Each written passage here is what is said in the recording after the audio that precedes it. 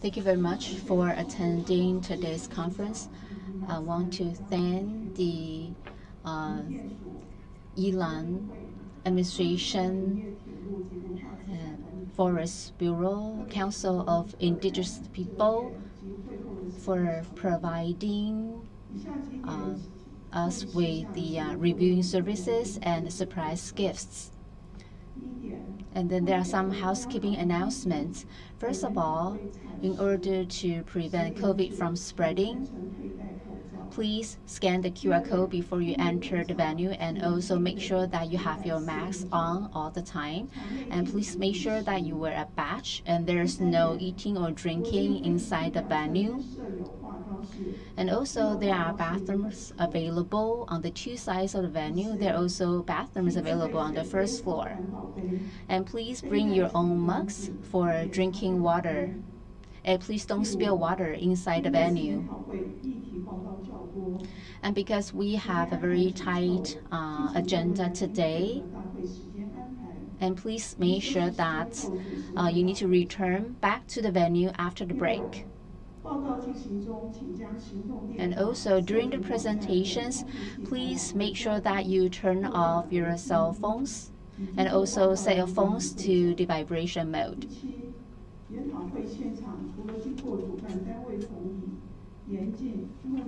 And also inside the venue, please do not record or video record the entire session. Thank you.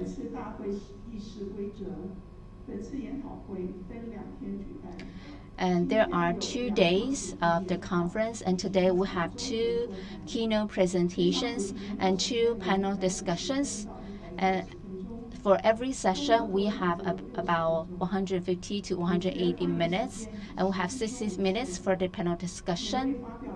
And every speaker has 40 minutes for your part, and 5 minutes before the end of your session, we will remind you.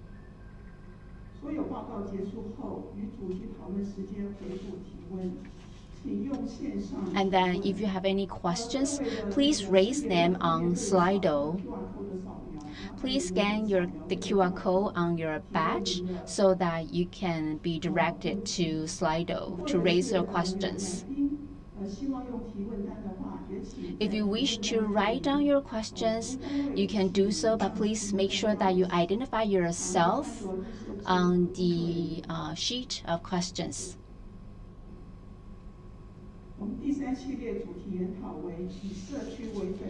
And then for session 3, the topic is community-based ecotourism. The moderator is Ms. Song Liru, Director of Economic Development, Council of Indigenous Peoples. Let's welcome her.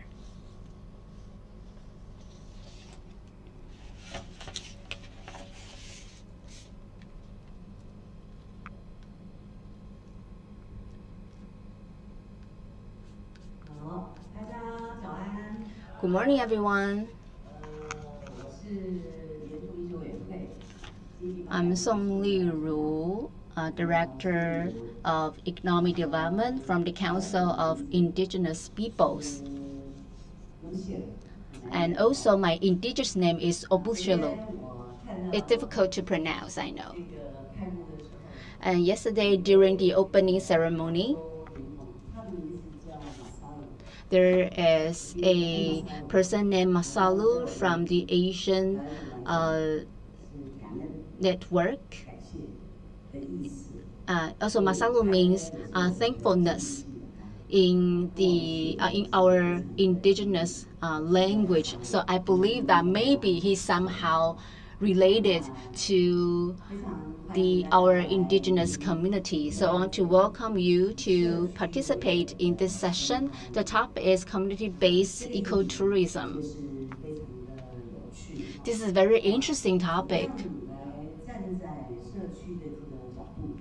because we can think about how we can promote ecotourism based on community. Or how can we create a win-win situation with the community? I think that's a very difficult task. If we take the indigenous community as an example, I think that it will take a very long time for us to develop the program. So be it culture or be it eco-tourism, you may think that this is easy. How come it's taking so much time?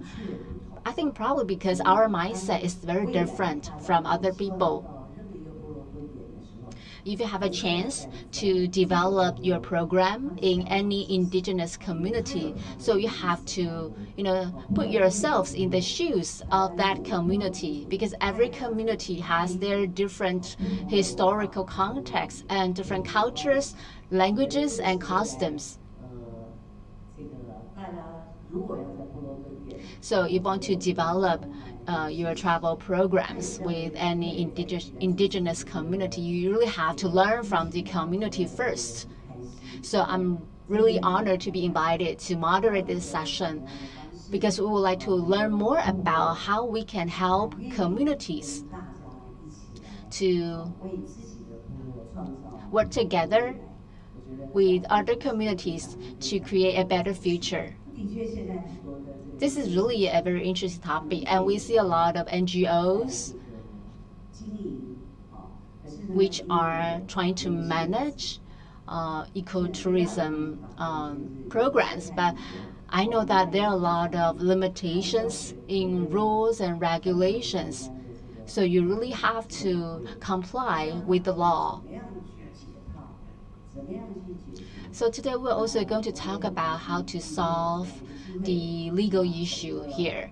So I'm really happy to have the opportunity to moderate here. And in this session, there are 3 speakers, so we can all learn from them.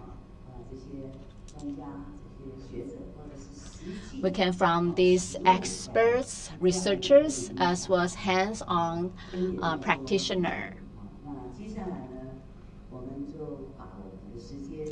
So without further ado, I would like to introduce a very special speaker who is a very successful coordinator, who is also very passionate in leading organizations and communities to move forward. Now, let's welcome Mr. Peter Richards.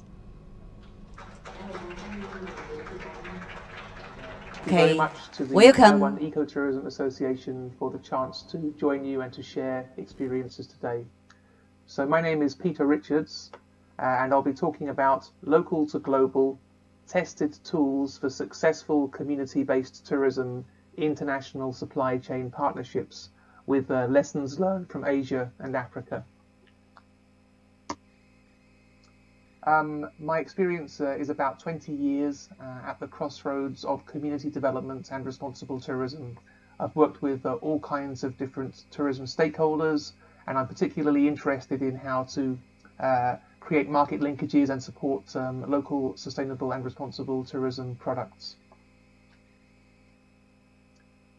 Today, many of the lessons which we will share in the presentation were refined through work in Myanmar. And obviously this work has been massively impacted not only by COVID-19 but also by the very tragic military coup. So I share these lessons with gratitude to our colleagues and our friends in Myanmar in the hope that this work can be useful to CBT and ecotourism practitioners in other parts of the world, and hope for peace to return to Myanmar as soon as possible. Today many of the lessons which will be shared are based on the 5 C's of community-based tourism development. And just for your information, the full online course of the 5 C's, each step of the 5 C's process, is available free of charge on the International Trade Center SME Academy website. Okay, and that includes videos from myself and Pochana Suansi, my colleague, and in-depth tips, techniques on, for example, building trust in local communities, pricing, product development. So if you're interested to learn more, please check it out. Thank you. The International Trade Center is a UN organization. I worked for ITC for 6 years. It was a fantastic learning experience. And basically ITC supports SMEs to thrive and survive in global trade, and sees communities as a micro enterprise. So I worked on two projects which were both supply chain projects connected to community-based tourism. One was the Netherlands Trust Fund Myanmar Inclusive Tourism Project, and the other was the EU-funded Gambia Youth Empowerment Project. And both of these were working on an end-to-end supply chain approach. So basically working with each of the actors along the supply chain, from the communities through to the international tour operators, who need to work together to make these CBT and ecotourism experiences commercial success. We're lucky to be able to do this work, and in the end the reason that we're able to do it is because of demand. And so for 20 years, as we know, more and more tourists have been searching for great local experiences which benefit local people. And the good news, as far as we have it, is that this trend will continue after COVID, albeit with the need for more safety precautions. So, for example, research by CBI in Netherlands on European market demand for CBT in the post-COVID recovery period found 6 arising trends which will benefit CBT, and this includes demand for authentic experiences and desire to take a holiday in uncrowded places. Of course, alongside health and safety, and in the difficult post-COVID period, affordability will be very, very important as well. So the community-based tourism promise. What's the CBT promise? It is a great local experience with real local benefits. Okay, here we have an example in Kyrgyzstan with our friend learning how to make a traditional Kyrgyz felt from the auntie here. Okay.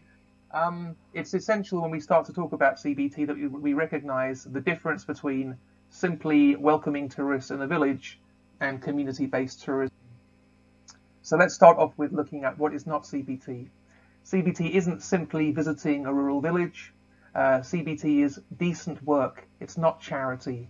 It builds local capacity and opportunity for local people to offer good quality services for a fair price. And it's also not an example of corporate social responsibility. CBT is a real, often cultural tourism product, and it's not just a token example of CSR. And this is a really key understanding if we want to scale up the sales of community-based tourism and community-based ecotourism in international supply chains. When we're working with our partners, we have to help them to understand that CBT is not just a tokenistic good practice. It's actually a great product which can have great customer feedback and can be successful for the customers, businesses, and the communities themselves. So what are some practical principles of real CBT? These are just 3, but there are 3 which I think are particularly important. So first of all, it requires capacity building to prepare community members to welcome guests and to manage and deliver tourism services. So we're looking at rigorous preparation. 2, opportunities are shared for work and income between people in the community, and they're not restricted to a small clique or a couple of families. And 3, cross-cultural exchange. CBT isn't just mechanical. The texture of the experience requires cross-cultural exchange. In terms of empowerment, which we frequently refer to when we're thinking about community-based tourism, the key question is, do local community members retain influence and authority over decision-making, and to what extent? When we're talking to the villagers, to the community members, then we have to package our ideas in a very simple format. And what we've found works is the idea of do, learn, feel, share. So the visitors will do something rather than simply observe. They'll learn something from the hosts. They have a chance to feel impressed, curious, amazed, proud, and also they share their experiences together with the community members and also often with their colleagues or with their family members. And when the community does a great job creating or curating this experience, then obviously they benefit. They benefit financially and also from skills, from networks, and so on. And to enable this to happen requires preparation and partnerships and management. So when we're talking to the villagers, when we're training, we start off with these simple keys. And I guess the most fundamental thing is that whatever experiences or products or services are offered, They need to be based on what the local people feel proud and comfortable to share with guests, which also has market potential. So we're talking about local experiences with local guides, local experts, local food, local activities, and local accommodation. These are some photographs from our work in southern Myanmar with our white sand beach picnic and fishing gallery and so on. Also, management and coordination is key, and capacity building in management, in accounting, is a key success factor. From the tour operator and tourist point of view, the absolute heart of success is a warm welcome and a great experience. So when we're having these usually somewhat technical discussions, we have to always bear in mind the key importance of this warm welcome and experience which the tourists themselves can relate to. So that's the reason that we have Marin there in the photograph rather than a local eagle trainer, because the tourists themselves need to be able to relate and think, that could be me in that photograph. Okay. A lot of the lessons which we will share today are based on work in Kaya State, which is in Myanmar, and we had a very interesting project there for 3 years, extended to another 3 years, to work with the Gayan or the long-neck Karen people. And one of the interesting aspects of this challenge is that we had the chance to create a new model of tourism with the Gayan. The Gayan are sometimes known as a human zoo or gated communities controlled by tour operators. And here in Myanmar, they were in their original homeland, and we were able to create a full immersive Gayan experience, discussing, talking, sharing about art, culture, food, and so on. Working from the field all the way through to the fairs. The key results of this work prior to COVID and the coup included 3 seasons of successful cooperation between local community members, local tour operators, national level DMCs and international tour operators, growth in international arrivals of 390%, growth in market share, over 130 tour operators selling these new programs, and also, equally as importantly, new skills, new voice, new confidence, new social capacity and capital for ethnic minority community members who are emerging from conflict. And unfortunately, it looks like that conflict may be returning, which is incredibly, incredibly sad. It was a very hopeful place to work over the last 4 or 5 years, and I hope that hope can return. The project was recognised by the SCAL Sustainable Tourism Award in 2020. Everything was looking good. We had extension and replication of our work in the Kayan village in the Kaya community, which is another ethnic group, with more cultural programs, a local Kaya barbecue, ox cart riding, in a village called Teku, which was a Kayor ethnic village with trekking, more cultural programs. And then the project was extended to the south of Myanmar. This was very interesting because in the south, it was more of a leisure and beach destination, so we had to work to develop community-based experiences which could work in a beach and leisure profile environment. So we had, for example, the white sand beach picnic, fishing experiences, the local fishing gallery, local snacks, all developed and shared by local community members. This is in Galontar, which is an orchard community in the south of Myanmar, so showing a different aspect of the south of Myanmar, visiting local orchards, fruit orchards, together with local farmers, and they had a beautiful hot spring there where you can soak your toes, although at the moment all of this is obviously on pause. In the south, we rolled out our CBT development process from the very, very beginning as a training of trainers process. So we asked local young professionals in Dawei and Tanintari region to apply to join our program, and for more than 1 year, every month they joined 2 or 3 days of activities, learning how to be trainers, facilitators, budding CBT experts. And we had some fun in the rainy season as well, surveying.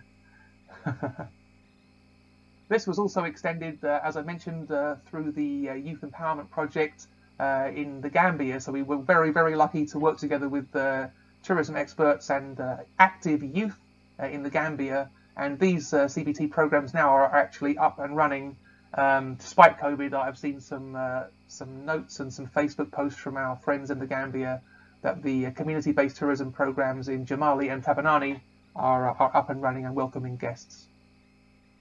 So what happened in Myanmar, very sadly, was COVID plus coup. So this is so far a serious obstacle, and of course the tourism programs are a minor issue in the overall challenges being faced by our friends over in Myanmar. So let's look at what lessons that we can learn overall from this work. First of all, it's always good to look at why community-based tourism fails. This list is based on experience, it's based on research as well, but it's broadly based on our own experience. So key reasons CBT fails include insufficient awareness raising and training, underestimating the amount of time needed to develop CBT, CBT services, programs and prices being unclear or unreliable, CBT not meeting minimum safety or hygiene standards, activities not being sufficiently engaging or fun, conflict and jealousy between community members themselves, the lack of basic financial or accounting skills, insufficient marketing and promotion, and the lack of marketing networks. And a key here as well is inconsistent support for CBT by responsible government agencies. Like, it's really something which does take time. It requires a consistent and committed approach, and if that's there, then it can work really well. So the key to success is a rigorous and systematic approach, and that's what we will have a look at in more detail now. So we reflected upon and we summarized all the work that we had done based on prior experiences in Thailand and other countries, and then refined in Myanmar and tested again in the Gambia to summarize these 5 C's. So the first C is consider, which is steps which focus on how to select a CBT destination, build trust and assess potentials. 2, conceive, focusing on how to shortlist and design marketable CBT experiences and programs. So looking from the beginning along the supply chain to see, right, how are we going to make these programs as attractive as possible while still respecting what the local people feel proud and comfortable to share with visitors. Craft, focusing on how to build local capacity to welcome tourists and offer tourism services. Connect, focusing on how to build trusting marketing partnerships and business linkages, but the introductions and the outreach to business starts from the very beginning. And conserve, how to sustain and build on this work. Okay, so this is my colleague, CBT guru, Pochana Suansi, and in Banpet Kayan community. So the first step is to prepare yourself and your team. What does that mean? It means really seeing on the ground our role as being trainers and facilitators to build local skills and confidence. Okay, working hand in hand with people, not only providing 1 or 2 days of training, but providing training and follow-up coaching and helping people to build skills, which obviously requires time. The team requires 2 pillars to succeed. First pillar is tourism skills, so product development, sales and marketing, operations. People in the team have to understand these skill sets. And in terms of community work skills, how to mobilize, motivate, mediate conflict if necessary, build capacity, and manage the positive and negative impacts of tourism. And I guess from an ecotourism point of view, you would definitely want to have a conservation or natural resource management skill set there as well. Training skills are really, really important. Here we have our 3, in this training, 3 co-facilitators working together as a team to facilitate the training. On the bottom right-hand corner, I think my face is in the way there, but this is about pen work and different kinds of key facilitation skills. So we can't underemphasize how important training and facilitation skills are on the ground to make this happen. Okay, this is a session plan. When we're doing training for our training of trainers, we teach our trainees how to do a proper training session plan, thinking about objectives, content, training process, media and materials, who will work together and how. Core to success is the attitude of the facilitator. Okay, so it's really, really important to have some joy in our work, to actually enjoy village life, to appreciate the many, many strengths and valuable aspects of village life alongside seeing the challenges which we're hoping to help to overcome. Aim to work with diverse groups, be curious, connect with people, cultivate a balanced appreciation of strengths and weaknesses, understand that often our work can't be the top priority for local people, especially at the beginning, so be flexible and adaptable. We have over 20 years concluded some key success factors when we are assessing the feasibility of a new CBT destination, and these are a mix of external and internal success factors. Obviously there's no perfect destination, but the more of these factors which are in place, the more likely everything is to succeed.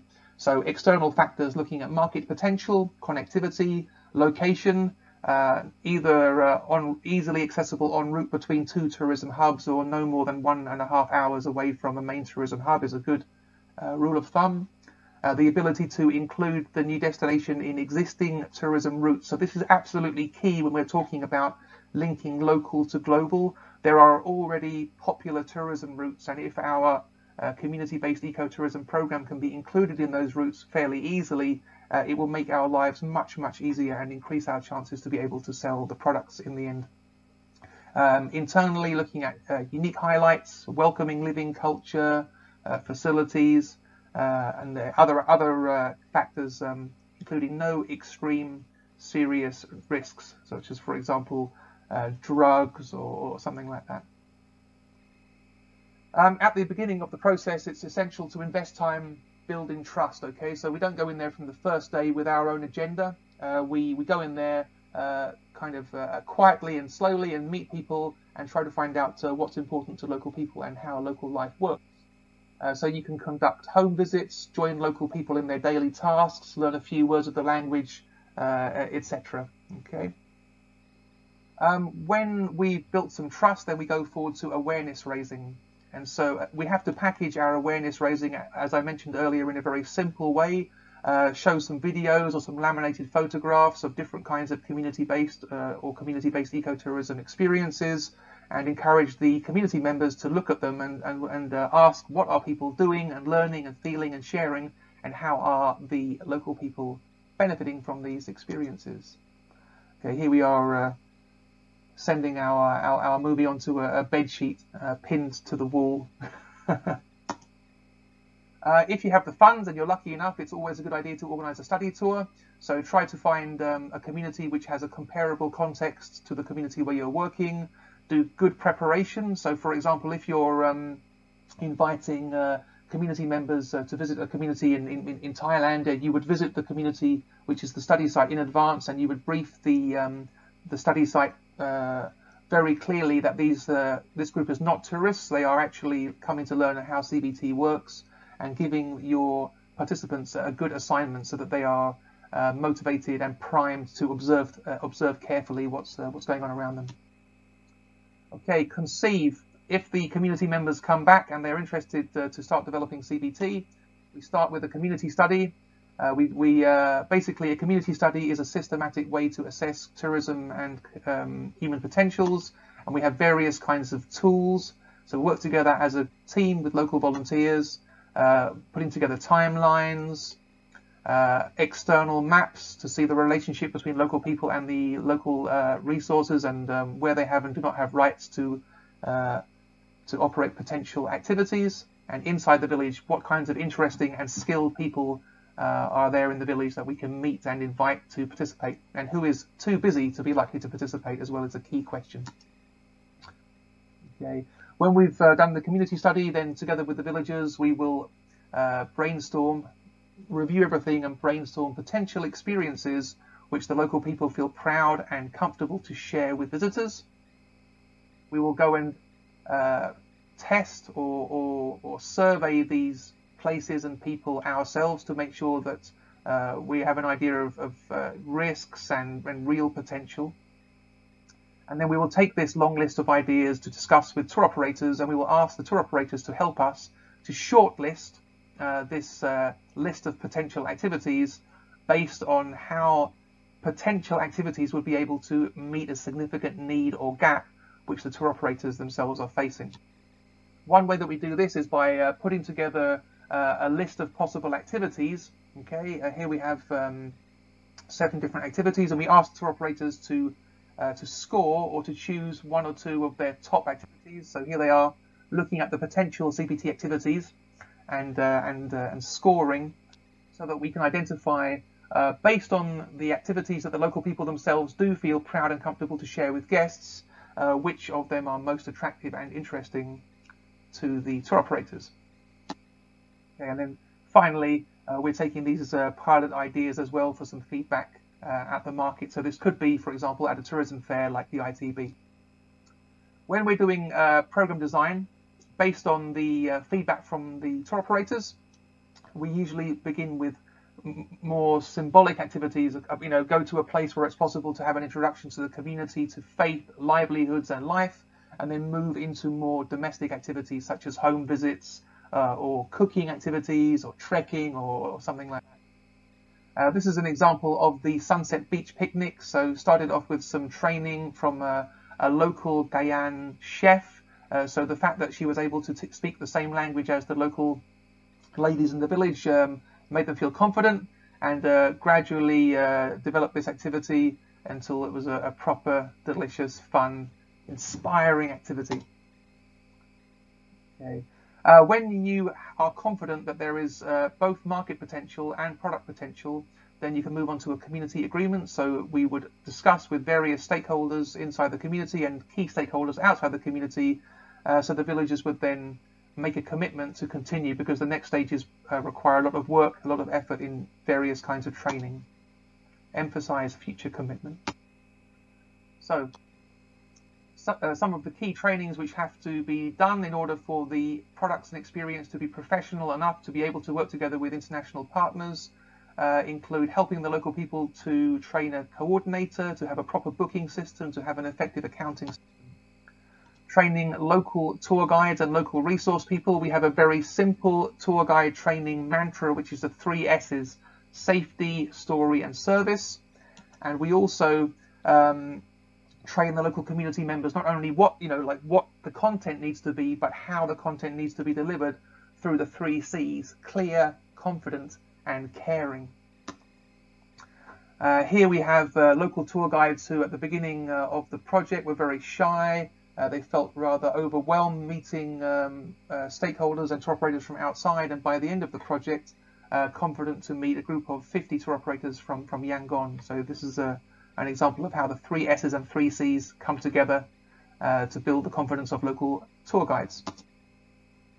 This is training for local food providers on hygiene standards which are sufficient for welcoming the international market, menu, variety, portion sizes. And one of the lessons that we've learned is it's always good to try to find a balance between something which is kind of unusual and exotic and something which is familiar. People would like to experience something exotic and unusual, but it can be overwhelming for them in reality. So this was a good balance. It was the Cayenne barbecue. The Kaya barbecue. So people are familiar with barbecue, but they don't know what the Kaya barbecue is. So it's an interesting for them and fun to try. We were working with illiterate ladies in the villages. We weren't able to teach English to the ladies because they weren't able to write down notes and remember. So we tried to create media so that the tourists would learn a few words of Guyane language, and we did that using these cartoons. Okay. Developing hands-on experiences, using craft activities to showcase local souvenirs, for example. Agreeing on prices is obviously a key part of the process. It's a challenging part of the process. We tend to look at pricing after everybody is confident about the work that needs to be done. They understand how much work it really is to do these different activities. And we help the community members to understand that the price has to be marketable, it has to be profitable for the tour operators as well, or they won't be able to sell it. And they have to be able to confirm an annual price, because prices in international supply chains are changed, no more than one time per year, and often one time every 2 years. We have a tool to do this, which is another 5 C's, lots of 5 C's, but this one is calculate, compare, create, consult, and confirm. So there's more information about that on the ITC online training. Okay, connect. This is where we're looking at support which is needed not only at the local village level, but also for the supply chain partners, because everybody needs some support to know how to work together as effectively as possible to deliver these experiences and sell them to the market. So we found that often the ground handlers at the local level also need a lot of help professionalizing, even maybe at the level that it's just a 1 or 2 person operation and they don't really know the key functions of a tour operator, such as product development, operations, marketing, etc. We helped the local ground handlers at the local level to organize tabletop networking. This is an example of tabletop networking in Day when we had a fan trip and the national level tour operators met different local tourism providers. I think this is a key point here, is that the tour operators need to know the whole picture. They need to understand the whole destination, especially if it's a new or emerging destination. So it's not enough just to sell community-based tourism or community-based ecotourism. You have to package CBT or CBET inside an overall understanding of like what's possible in the destination, where to stay, where to eat, what to do, and so on. Training for professional tour guides is absolutely essential. They are like at the coal face of the experience. If the professional tour guides don't understand community-based tourism and how it's different, and don't know how to work as a team with the local tour guides, then it won't be successful in the final step. So essential to train local tour guides. This is an example of training the licensed professional guide how to introduce the local tour guides to the guests. Yeah, so even at this level of detail, there's training. And obviously, when the professional guides, both of these young ladies are professional tour guides, when they experience the program themselves without customers, it's relaxing. There's no risk of losing face. That they can enjoy and understand and become motivated to support CBT. CBI, the Netherlands Office for Promotion of Imports from Developing Countries, have a great program to support destination management companies and national level tour operators to improve their market access and their market export performance. And this was a huge help as well. There's lots and lots and lots of information on CBI's website about different programs that they have to help big national level tour operators to be more professional and to be more effective in their marketing to the European market. Fam trip is absolutely key. It's a key to get product feedback and to make changes and adjustments to the products. And the local community members get the chance to listen directly to tour operators rather than often only to the NGO folk. Provides inspiration and feedback. This is a fam trip that we did in Day. Again, this was just before COVID kicked off and everything was looking wonderfully positive, and then things went downhill. But it was a good example of a fam trip with tour operators coming and experiencing these new leisure-orientated community-based ecotourism programs. It's key to create a destination buzz, as I mentioned earlier, and to showcase the whole destination. So one thing which we did in ITC was we created a manual for tour operators, and this manual had information about community-based ecotourism, but it also talked about hotels and guest houses, restaurants and cafes, other interesting cultural and natural attractions, etc. So it was basically a kind of small guidebook, and this really, really helped us to promote the destination and the community-based tourism experiences as a key part of the destination offer. Okay, finally, conserve. So this is maybe more from an NGO perspective, but we have to think about how the experiences will be continued after projects end. I think a key thing is that if those B2B linkages have been formed successfully, then the community-based and community-based ecotourism programs will simply sell their programs on to their local ground handler partners, who will then sell on to the DMCs and the international markets. So at a certain level, the supply chain linkages automatically create sustainability, but obviously they can't guarantee ecological and social and cultural responsibility and sustainability. So how to optimize that? One way is to develop a team of local volunteers.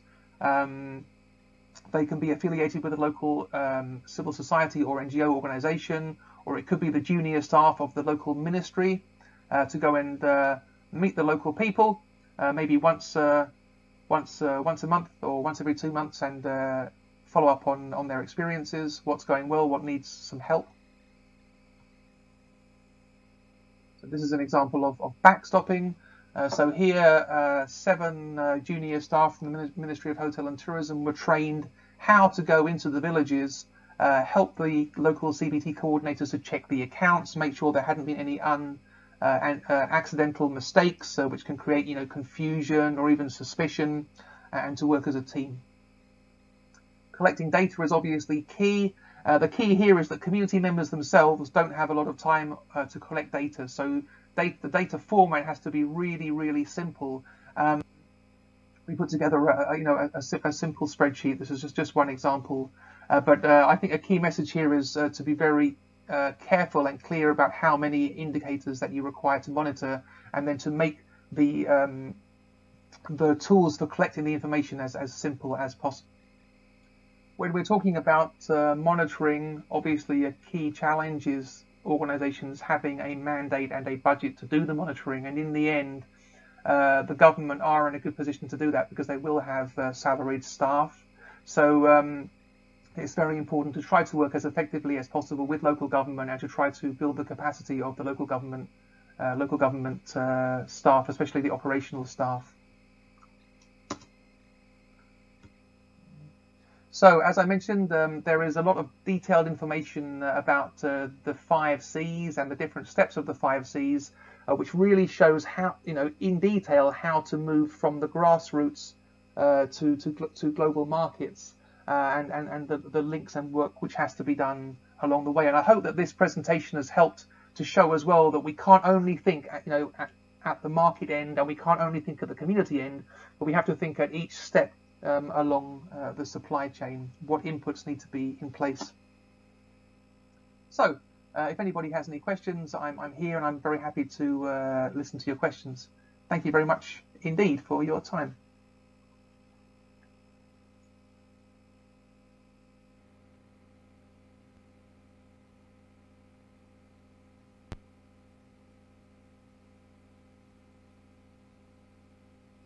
Thank you, Mr. Peter Richard, for your share, for your experience. 那特别谢谢这个 Mr. Richard。那他刚刚提到真的很重要的一个重点，就是整个产业链，也就是一个供应链。So along this supply chain, Mr. Richards talk about everything is very important. So do we do this Q&A at the later session? And since we have some time, allow me to offer some comments. So after his speech, I believe we already have a very comprehensive understanding of the CBT, community-based tourism. After all, people is the most important element in this discussion. As we have seen it on those slides, these are long-necked tribe. And Peter says we are not supposed to look at them as if there are animals in a zoo. Because when we go on a tour, we are there to appreciate the culture, the people there. Because I myself is from an indigenous tribe, so I am very grateful for his comment, because we have peoples in the community. Some of them are illiterate, but how do you create such opportunities with people in the community? And we also have to recognize all the profit generated is to be shared with everyone. So this is an important supply chain, as Mr. Richard talked about. And the 5C are important elements, the pillars to develop a model, good models for this. For example, how do you select, how do you develop the products. As I myself in my tribe, we see a lot of products. They are so similar. For example, archery, or to pound rice cakes, and each tribe has their own unique culture. So I am from the Taiwan tribe, but in Alishan that's another tribe. So our tribe's specialty should not be sold or be marketed in another tribe's villages. So because the uniqueness is important as a product for you to sell from your particular village.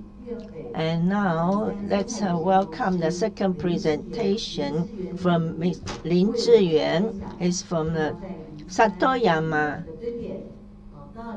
Ecotourism Company, and he's going to share with us his own experience. Good morning, everyone. I am from the Satoyama Ecotourism. I'm from Hengchun Peninsula, that's in the southern part of Taiwan. And in fact, my teacher, Professor Chen, is right here in the audience. I feel that as if I'm getting this oral examination for the PhD thesis. And so previously, we, some graduate students, worked with Professor Chen to work in the Hengchun Peninsula on how to develop the community-based tourism. But this area is part of the Kending National Park. And back in the year 2002, it was an international year for ecotourism. So in Taiwan, we already also have a corresponding project being launched to develop ecotourism. And then in year 2005, at the Kending National Park, set up a number of places as a model, as a pilot project there. So in the beginning, we have to do inventory of these resources. Could someone help me with the laser pointer? We have to take a stock of all the resources, and then we empower the community people, and then we begin to develop the packages. And after that, we begin to operate and then try to find a way to do a sustainable operations. And Mr. Lai, who is going to present later, and we understand the community-based ecotourism CBT has to focus on the resources from the community. So you have to have the people participate from the community and also do important decision making there. And we have this a number of projects. Together, there are 11 communities that participate in this kind of a CBT project. We have already trained 1,103 interpreters, and their average age is 50 to 65, and each one has to complete 80 hours of a training before they get a different level of a certificate. And in the beginning, where we have this pilot community, it was a dilapidated communities, and my teacher, Professor Chen, and some of the local leaders, we go to the houses of the residents and try to communicate with them. We were able to get a number of residents to negotiate, to discuss how to begin to develop this and what are these rotational working shift. And so we conducted quite a number of work meetings before we get some consensus.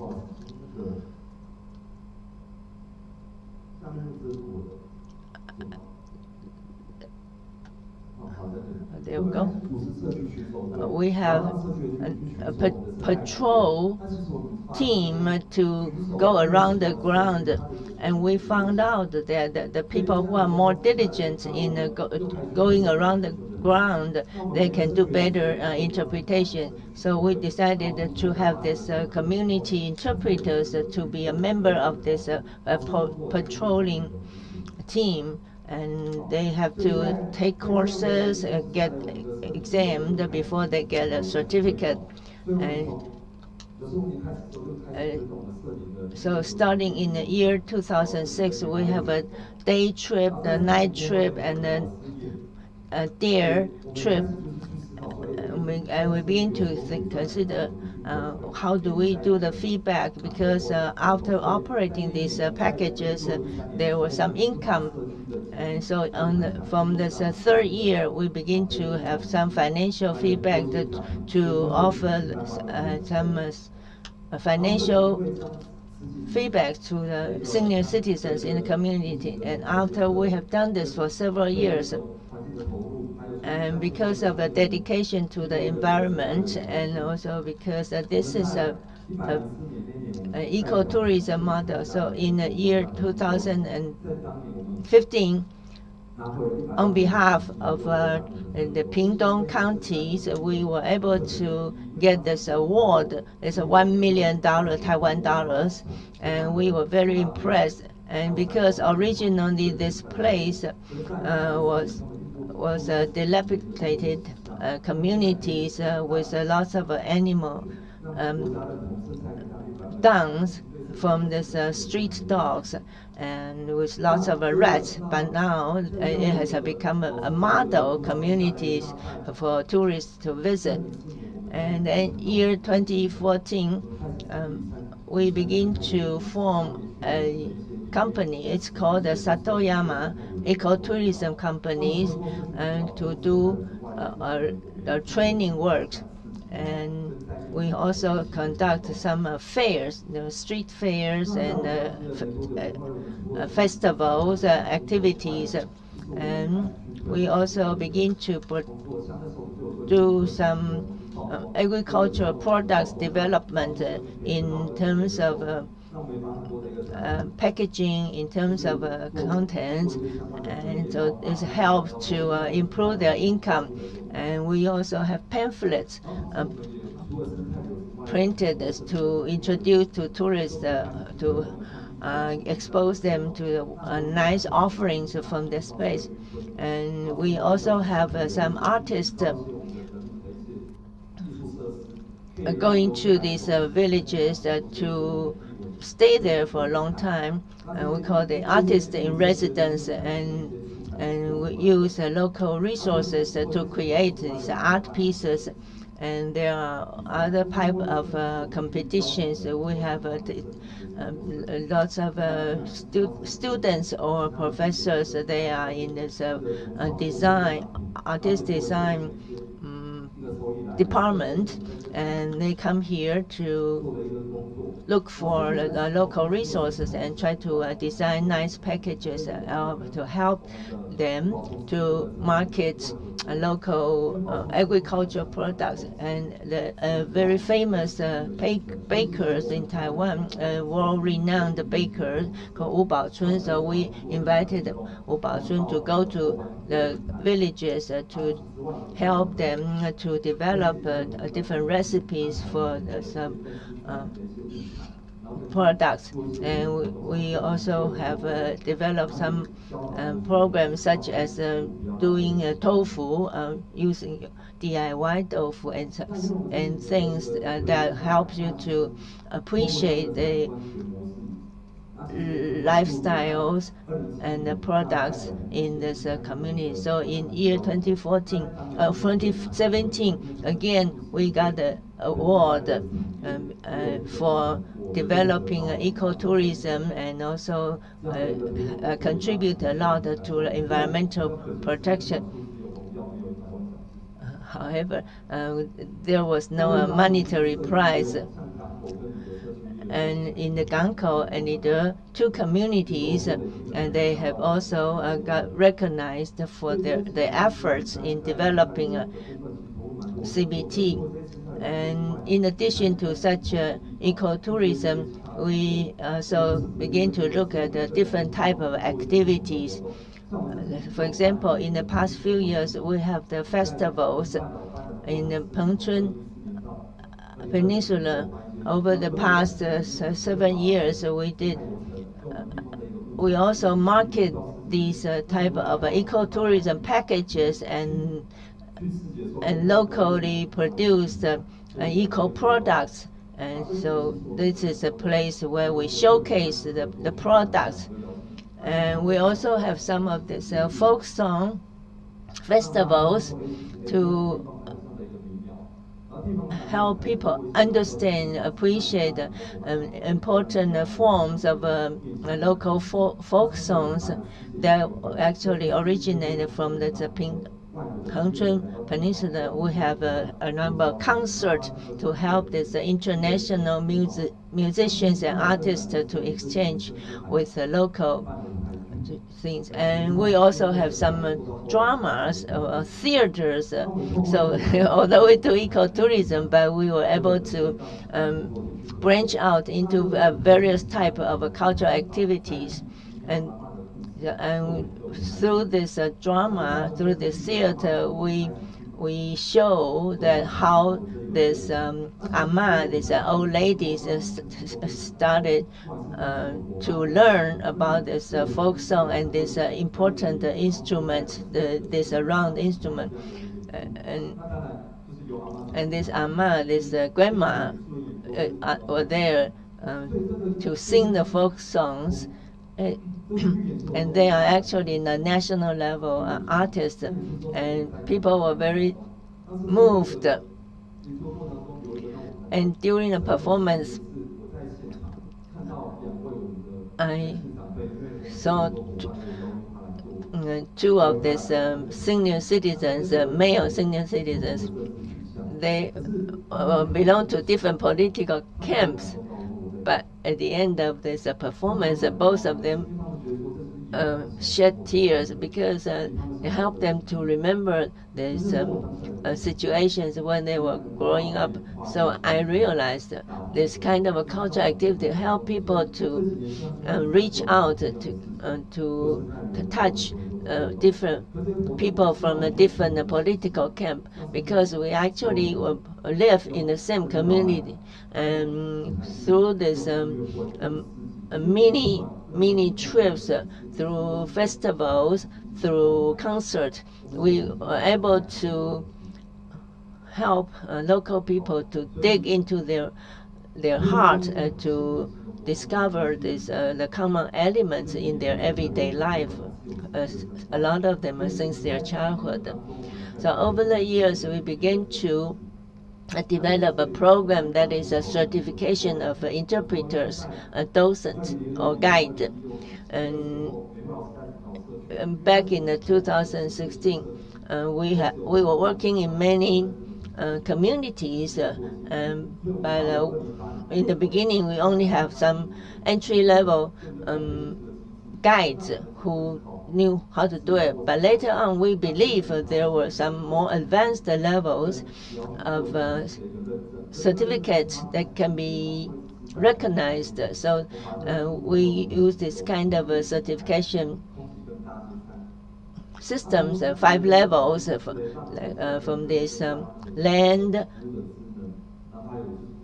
sea, and air, and the mountains, and these all represent the different features of these areas, from this deer, from this seahorse, from this eagle, and so on. And they have this tag.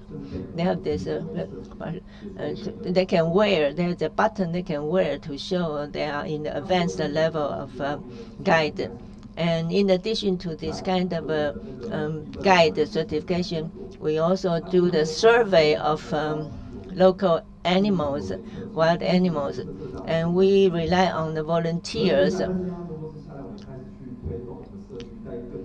And after that, we also do a lot. We invited an expert in bird watching to help us to do this surveillance of wild animals, and we also enter this information into the international database and to talk about maybe this movement or the fluctuation of the number of birds, the wild birds that's visiting these areas. And that also helps to understand the trend and the impact of the climate change. And we do a lot of communication because we have this alliance, Ecotourism Alliance, because many of these communities in the beginning, they only will do their own operations independently. But we realize there is a lot of common themes, a common experience that could be shared to other community.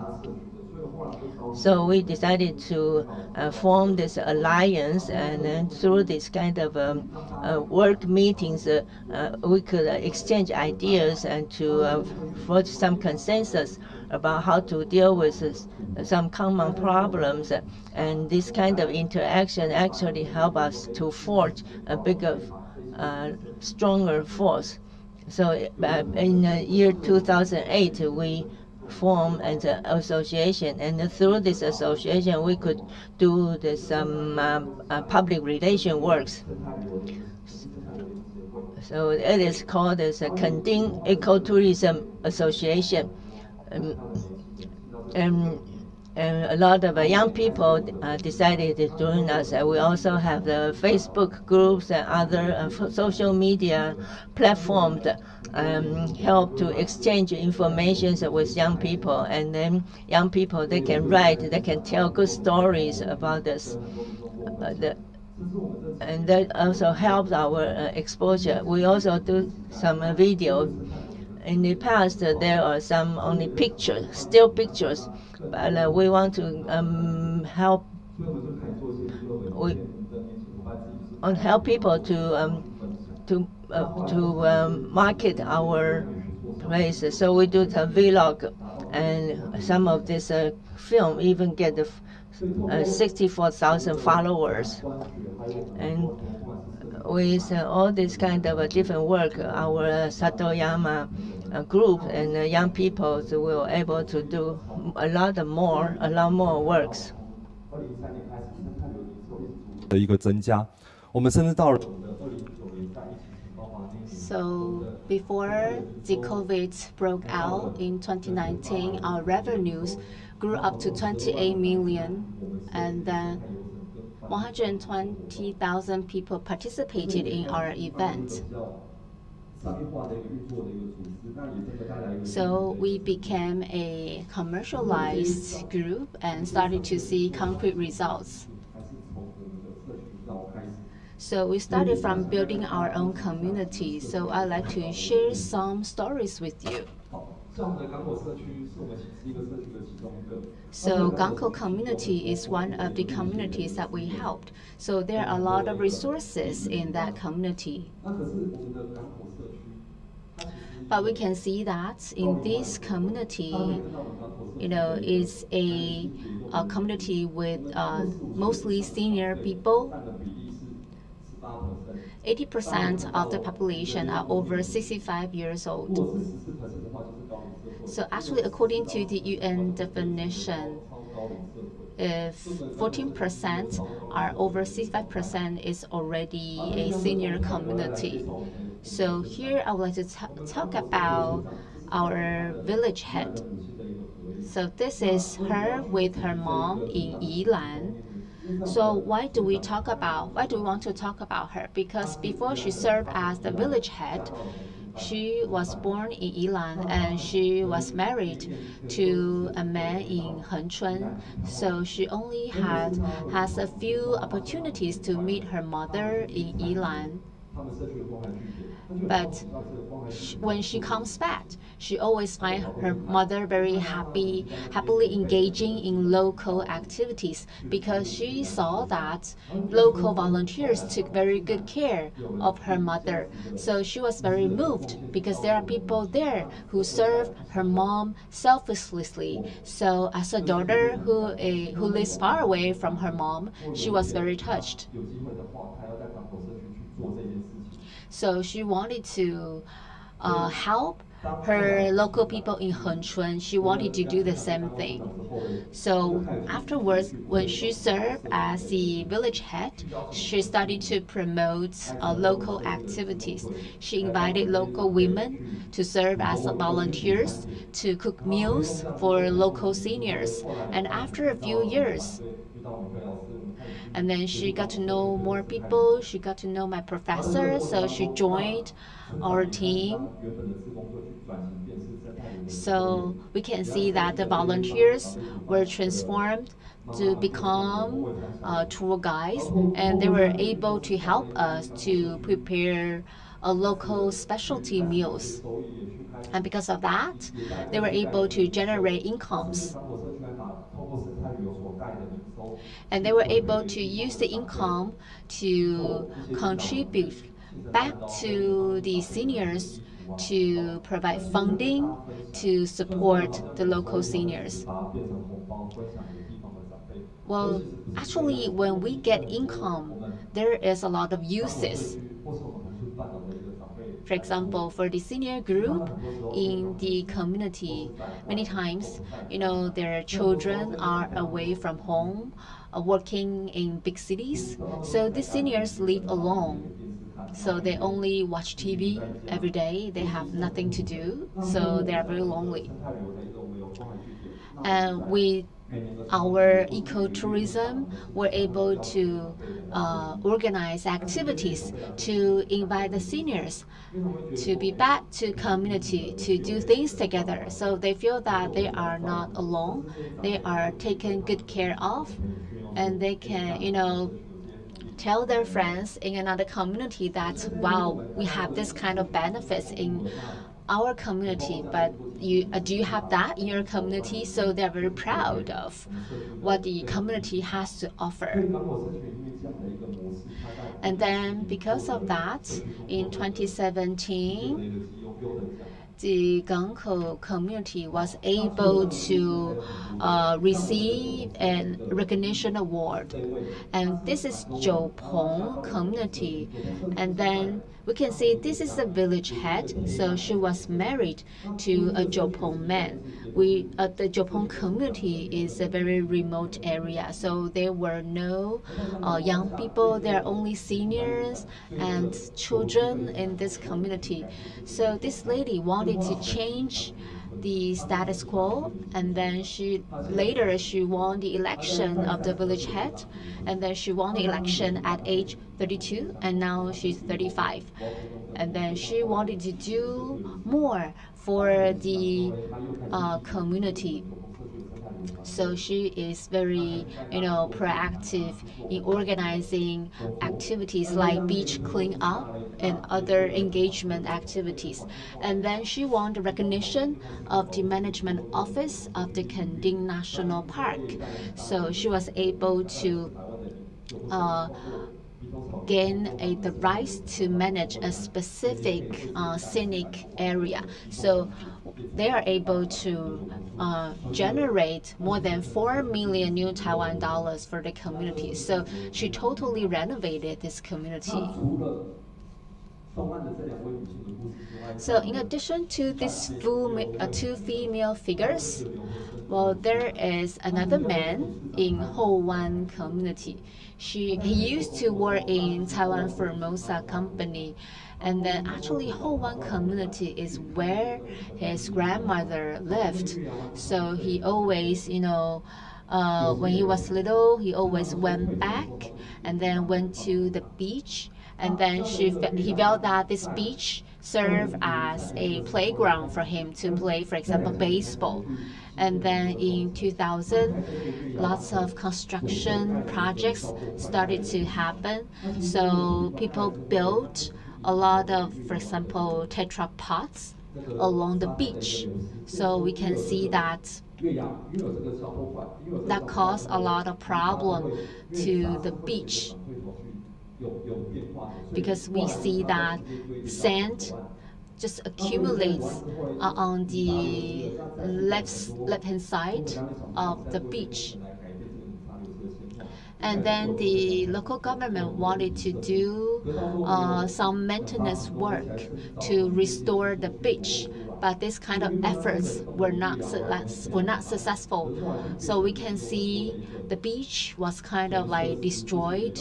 We can see the before and after picture between 1993 and 2003. So Mr. Liu, feel that it shouldn't be like this. So he wanted to change the situation. He documented the progress, the change along the way. So he was thinking about how to address this issue. But in the beginning, he was nobody, so no one wanted to listen to him. So he started to be involved in the local management organizations. So he was elected as president of the local community management organization. So he was able to make some changes happen, to roll out programs to prevent further deterioration. And he started to work with ecotourism companies, so it was able to generate income and then to put the money into restoration. And in 2020, finally, we can see the local authorities agreed that to remove half of the tetra pads. So actually there was news coverage about his efforts about restoring the beach to the previous state. So this year, he stepped down from his position as president of the local organization, but he continues to make efforts to make sure that the beach is well maintained and preserved.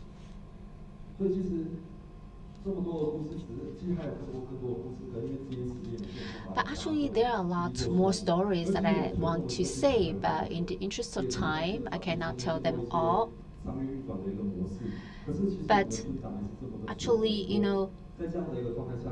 the village has said that, in the community, we can see that this kind of paid ecotourism is able to help make the environment a happier place for people to live in. But along the way, we still encounter a lot of problems and opportunities. For example, we can see the legitimacy of community management, because actually some of the routes belong to the authority of the National Competence Authority. However, there are people arguing that the private groups have no rights of using these routes. And also the second problem is the legitimacy, the problem of how to create an environment for young people to come back to work. Sometimes we find that it's difficult for the two generations to communicate. However, for the past 2 years, we see that there are even more challenges emerging. And we can see that on our ecotourism teams, our partners are aging. So in the beginning, I was a fresh graduate, so I started the business, and then our partners were still very young. They're only in their early 60s. So they can walk and move very fast. However, in recent years, when I went back to the community, I saw that, they're aging. They started to show problems in their health. For example, they have difficulty hearing or seeing. sometimes it's difficult for them to catch breath, after guiding tourists. So that reminds me the importance of recruiting new people to support the team. So that is something that I pay attention to recently. So I want to talk about two main challenges with you. The first thing is the legitimacy issue, because you know that we need to have a tourist agency to sell these kind of programs. However, there are relevant regulations for the establishment of comprehensive and type A and type B travel companies. However, the monetary requirement is quite high. It's difficult for a community to meet the government's regulation. And we can see that sometimes communities launched programs, but in the end, they got a fine from the government saying that they did not comply with the law. So 2 years ago, we actually pleaded to the government to talk about the revision of the Act of the Development of Tourism. So at that time, we can see there were conflict between us and travel agencies. And then in the end, the government were willing to lower the monetary requirement from 3 million to 1.2 million new Taiwan dollars. But still, it is too high for communities to afford this. So that is why, in the end, we decided to set up our own travel agency called Wind Travel, so that we can we can promote this kind of programs. So we focus on the special scenery spots in Hengchun Peninsula. So we hope that with the establishment of the community, we can address the issue of legitimacy. And also, the second problem is that the community has no idea of operating costs. So we can see that in order to cater to the public and the communities, sell these programs at a very low price, and that price, is hard to adjust. So the community basically has no profits whatsoever. They do not have enough income to support the administration work of the community. So it's important to educate the community as to how to calculate the cost. So we provide a lot of training courses. So we help them to calculate all kinds of costs to propose suitable, appropriate pricing, and then work with travel agencies. So we spend a lot of time. From last year to this year, we spent at least 6 months to engage the local community for communications. And also, we had several fights with the local partners. The community leaders agreed to adjust the prices, but actually, many local tour guides were worried that, after increasing the prices, what if no tourists will want to come to my community? What should I do? So that's why there were fights between us, but we tried to convince them. We try to communicate with them the reason of doing so, because without profits, it's impossible to support the administration work of the community. So we announced that we increased our price. We made that announcement, and do you know what happened afterwards? And then COVID broke out. So that's another story. So we know that COVID We know that last year in Hengchun Peninsula, COVID didn't, struck us as hard as Taipei. So in May, we were not able to provide services. We were not able to provide trainings. So nothing could happen. So we were thinking what to do. How are we going to operate? So we discussed and thought about using, like virtual online meetings to provide, for example, training. But that presents us with another opportunity because in Hengchun Peninsula, lots of tour guides are between the age of 50 to 65, and one of them is 84 years old. So you can imagine, senior people may not be able to operate this kind of online platform. And because there's no good internet, accessibility in Hengchun Peninsula. So these are the problems, but we still need to address them. So we wrote our own training materials and we sent the materials to our partners. So we had, 4 trainings to train the partners as to how to, for example, turn on the camera, turn the microphone, how to leave a message. So after this familiarization, pre-meeting training, so they got familiarized with how to use this. So we were able to successfully organize a webinar. And then at that time, more than 70 partners joined us.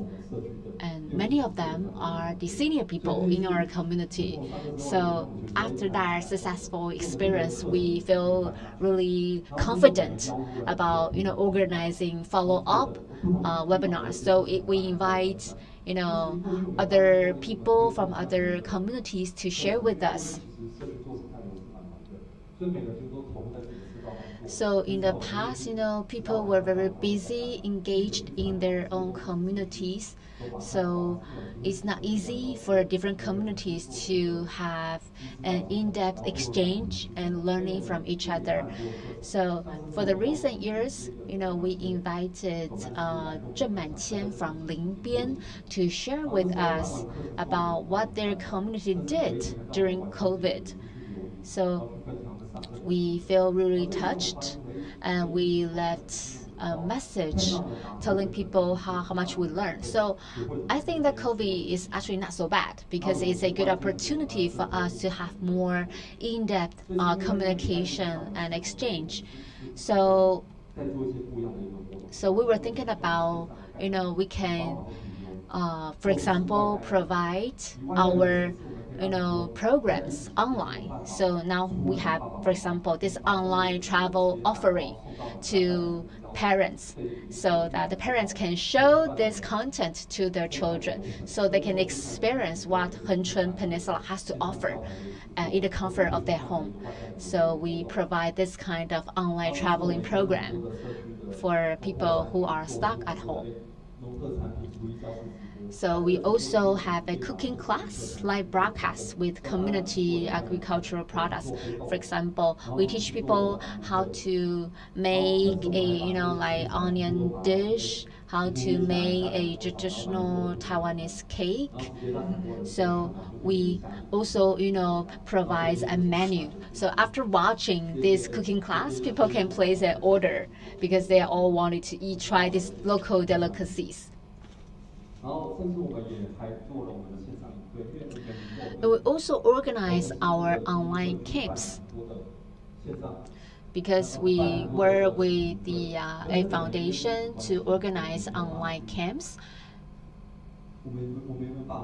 And we were not able to organize physical camps due to COVID. And because of the Bakers, we work with the Bakers Foundation, So we got the idea and we decided to, for example, use for example, local delicacies. We send this meal box of these raw materials to send to the customers so they can cook at home and join our online camps together. So also during the online camps, we'll have experts like dancers teaching children how to dance, how to stretch in front of the computer.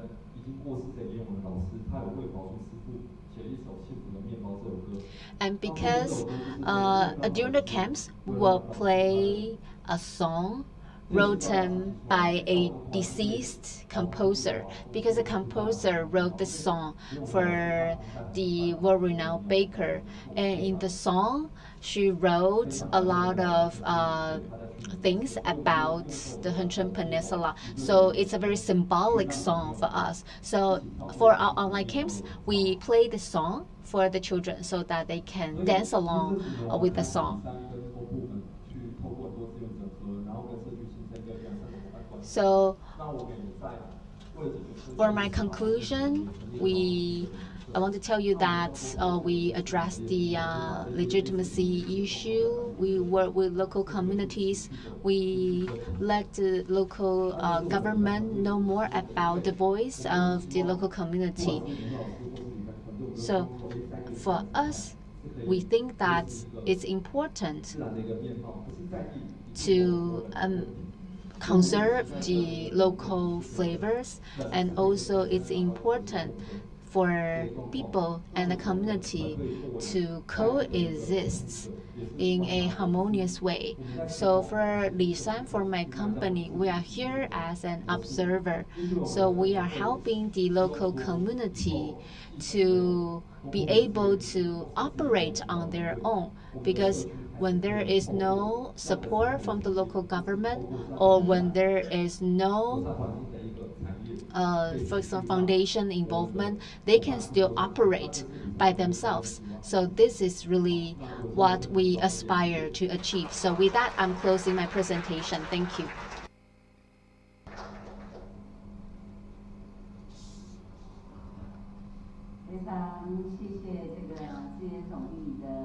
We appreciate this insightful presentation by Mr. Lin. Let's give him another round of applause.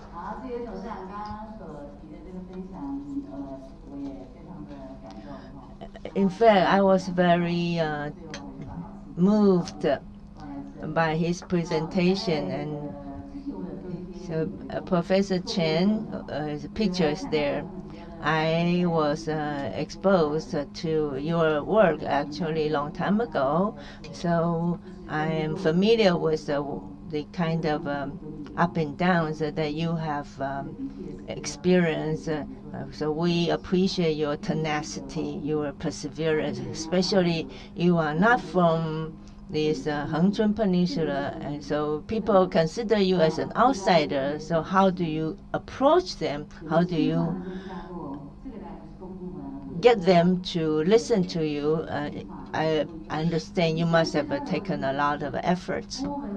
And then we already got some involvement from the public government sectors, but very often when the government just launched some project, but without the follow-up actions, sometimes the entire project just peters out.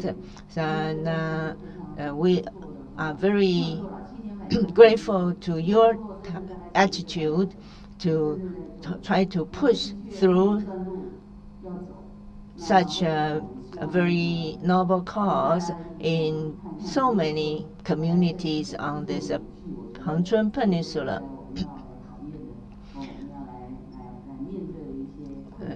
And we understand the kind of troubles, the kind of obstacles you have faced. Now let's get a 20 minutes of break. And please come back around 10:50. That is 10 minutes before 11. And please do come back at 10:50. As you have heard, we are going to take a 20 minutes break. And please come back on time. And the toilet is on both sides. And if there are too many people, you could also go down to the ground floor. And remember to wear your badge. Today is Saturday, so there will be people checking your badge before they let you in.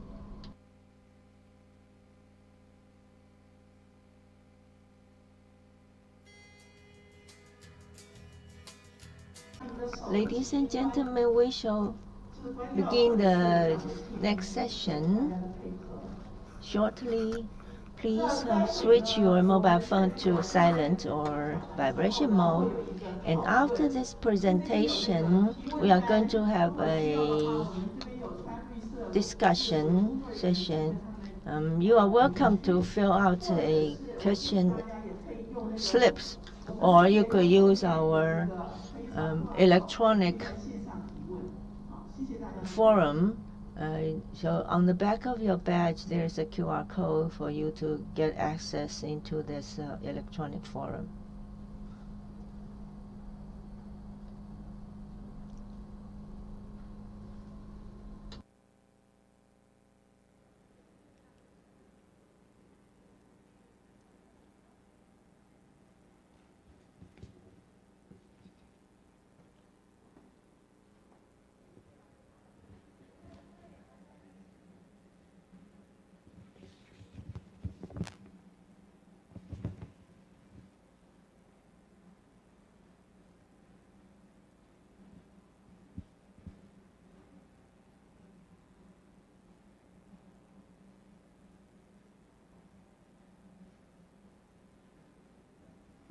Now let's welcome back the moderator, Ms. Song Liru, to open this session.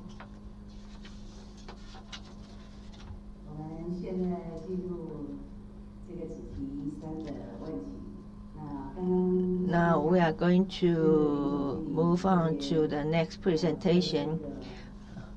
Before the coffee break, we heard from Mr. Lin about the efforts in the southern part of Taiwan, the Hengchun Peninsula.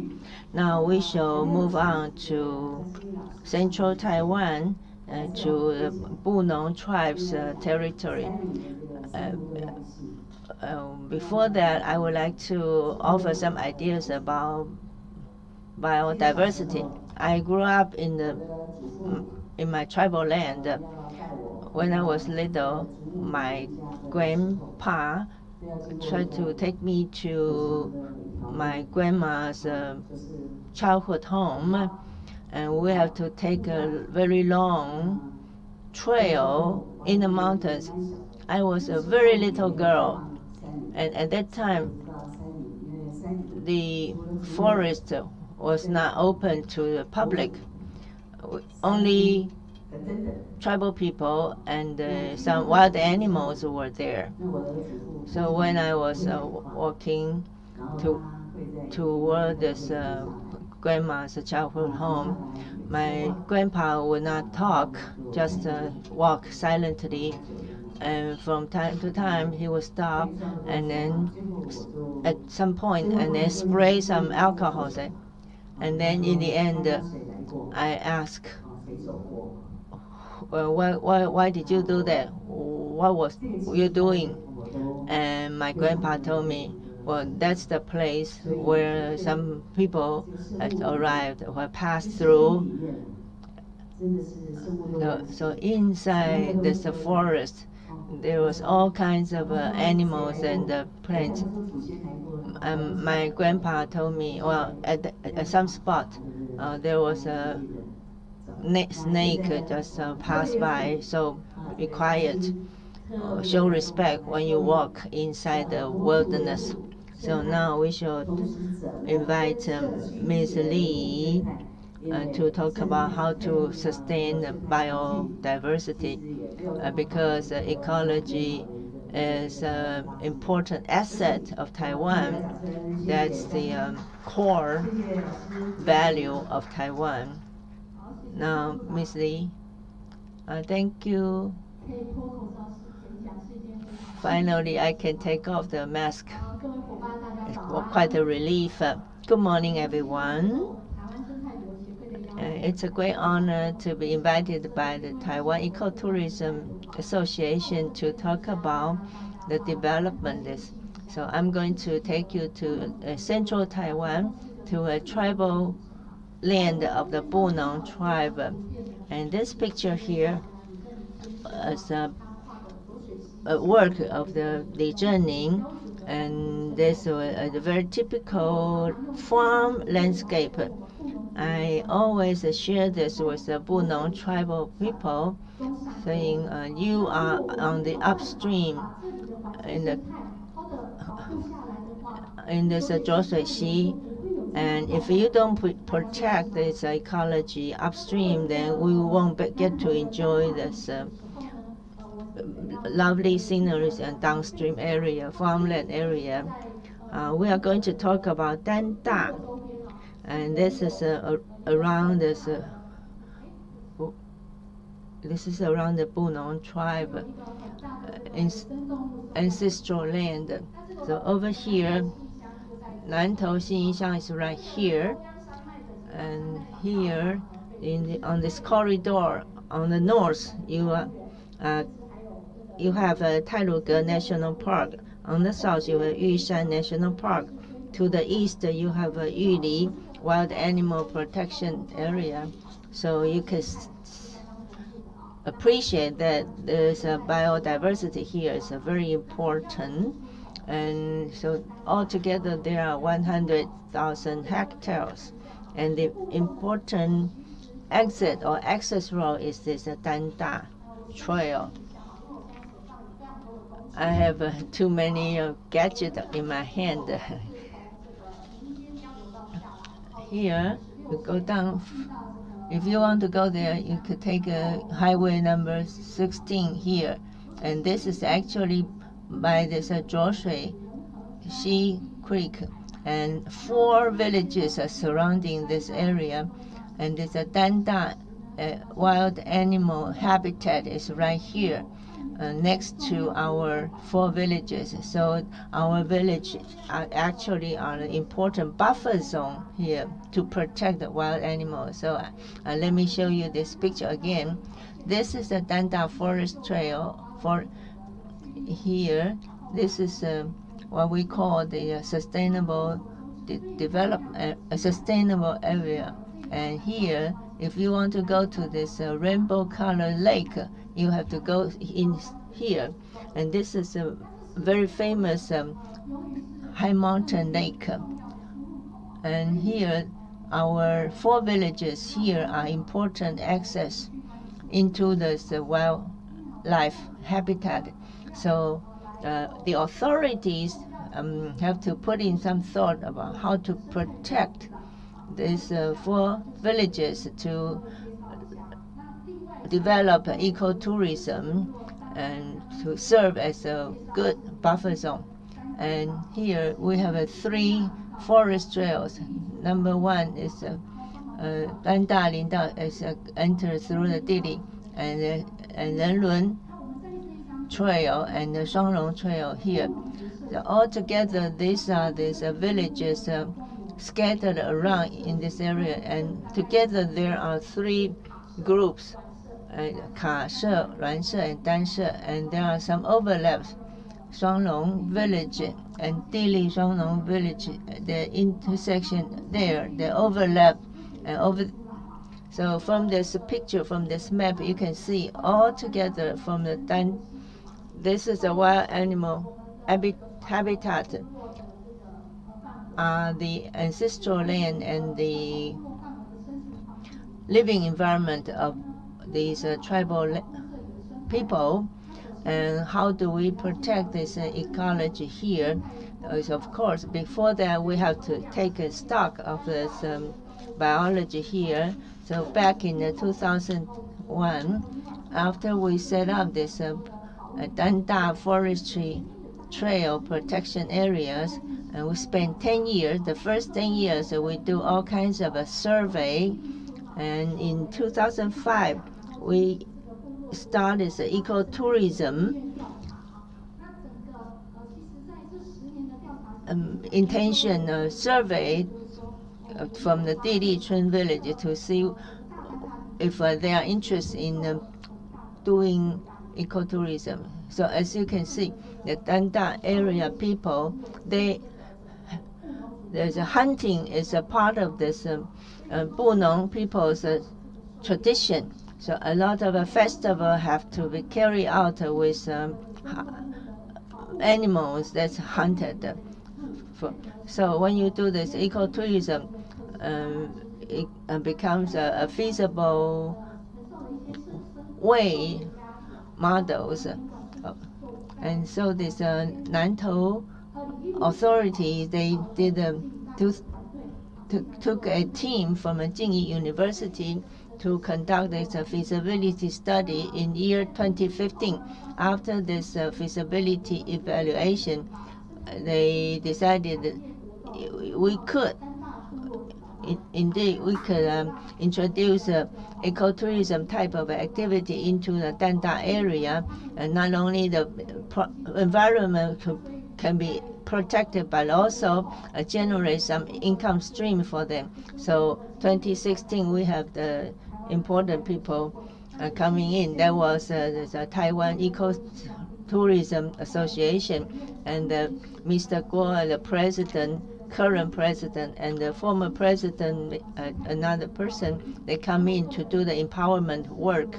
And I myself have been very honored to be invited by this Ecotourism Association to conduct the training of the guide for ecotourism. So today I would like to share with you how we work on this project, and my slides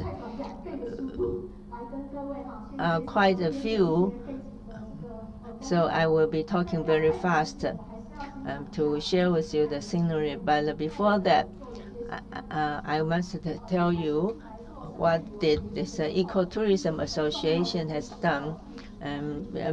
So before that, we have to do the resource inventory work. There are the governments, there are also these tribal groups, and then the local operators of ecotourism. After many months, there's an inventory check. We did this monthly for several months, and talked to the important stakeholders, and with this kind of multiple communications, we realized that we need a platform to push the work. So we eventually set up this Ecotourism Association for Danda Bunong, and we also need to do empowerment work to train people to provide related services, and we also need some kind of a system or some kind of a framework to train or to certify this guides, and also to find a ways to introduce some business models that will maintain the autonomy of the tribes. And then we also need to do a survey looking back to this environment. And if you are interested, there is a suite and a very elaborated explanation of what had happened over this 10 years, and how we did this work, how we launched the programs, and how to enable the feedback to the communities. And now I'm going to talk very fast from now on. In the beginning, we want to see what kind of biodiversity are there to be to deserve this ecotourism. Here, this is a scene. This is a Renhe village right here on the map. And we look from this side, and then this is a Shuili, and we know Renhe is right next to the important access road. And after 10 minutes, you would arrive at the Dili village. The Dili village is here. My laser pointer is not working.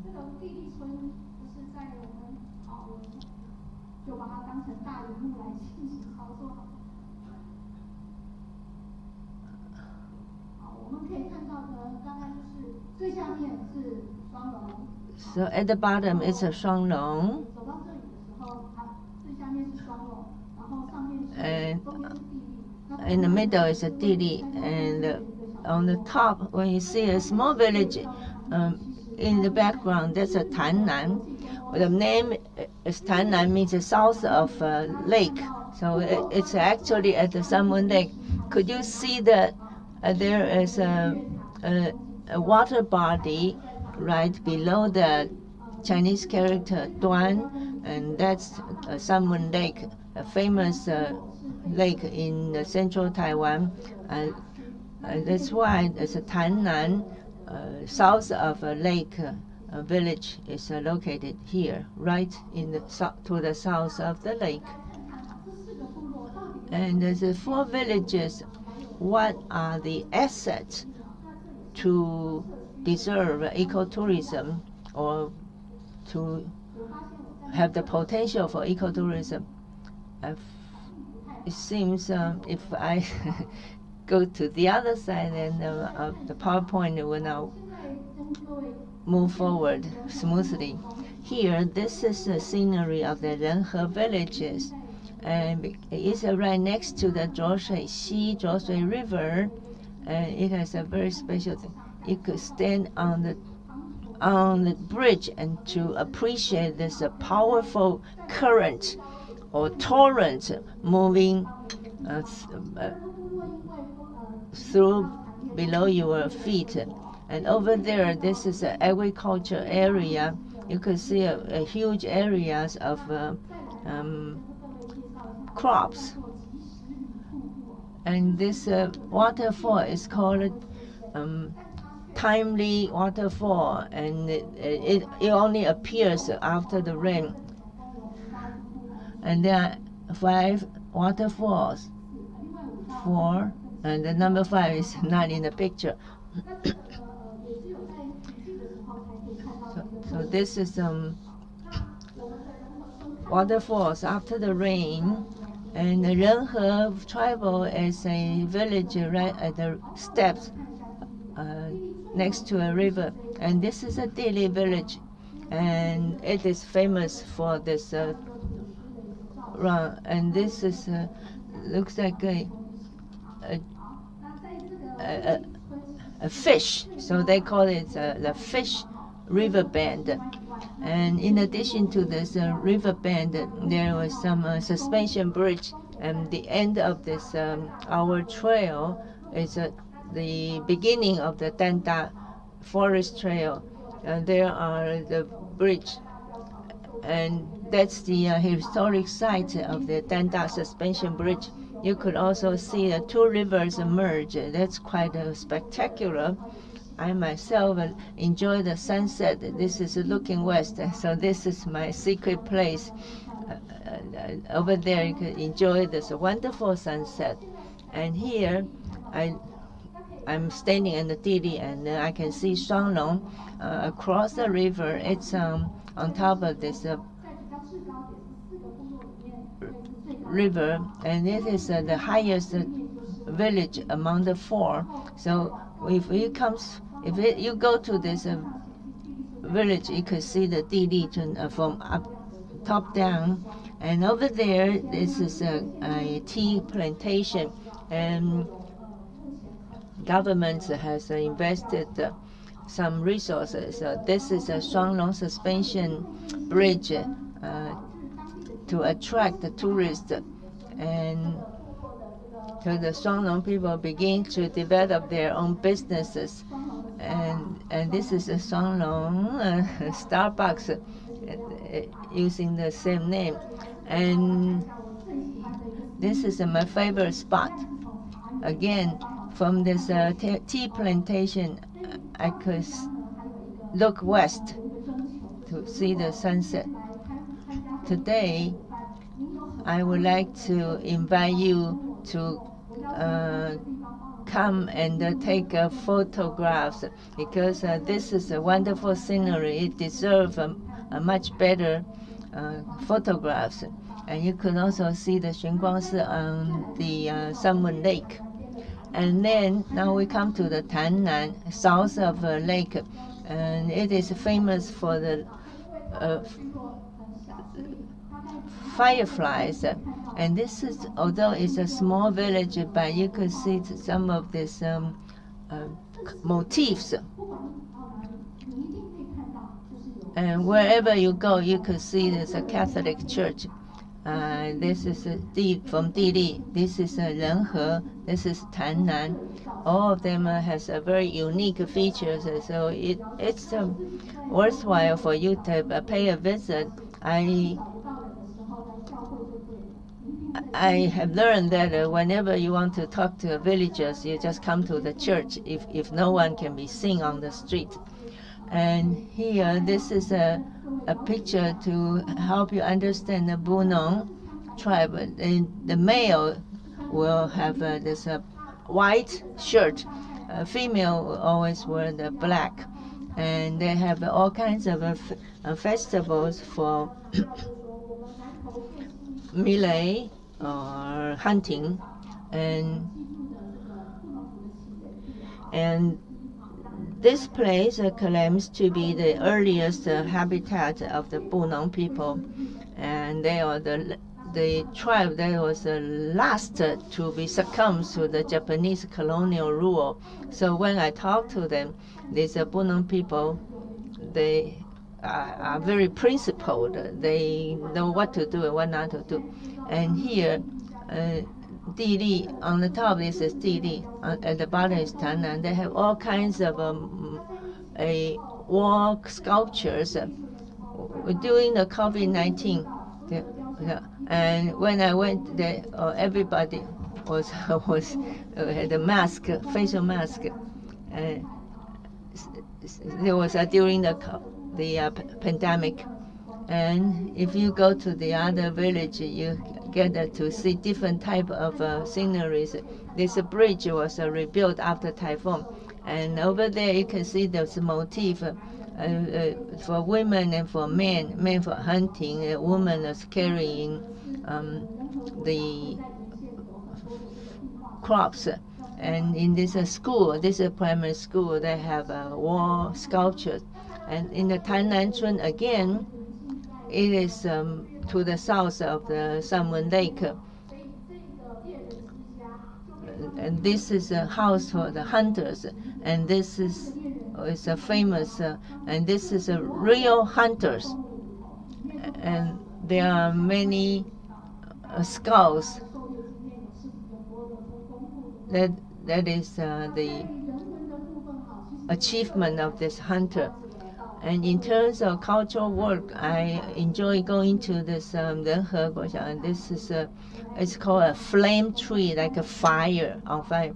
And here, this is an elephant, and that's a slide for children. But you know, this tree must be very tall. And they also have a 100-year-old camphor tree.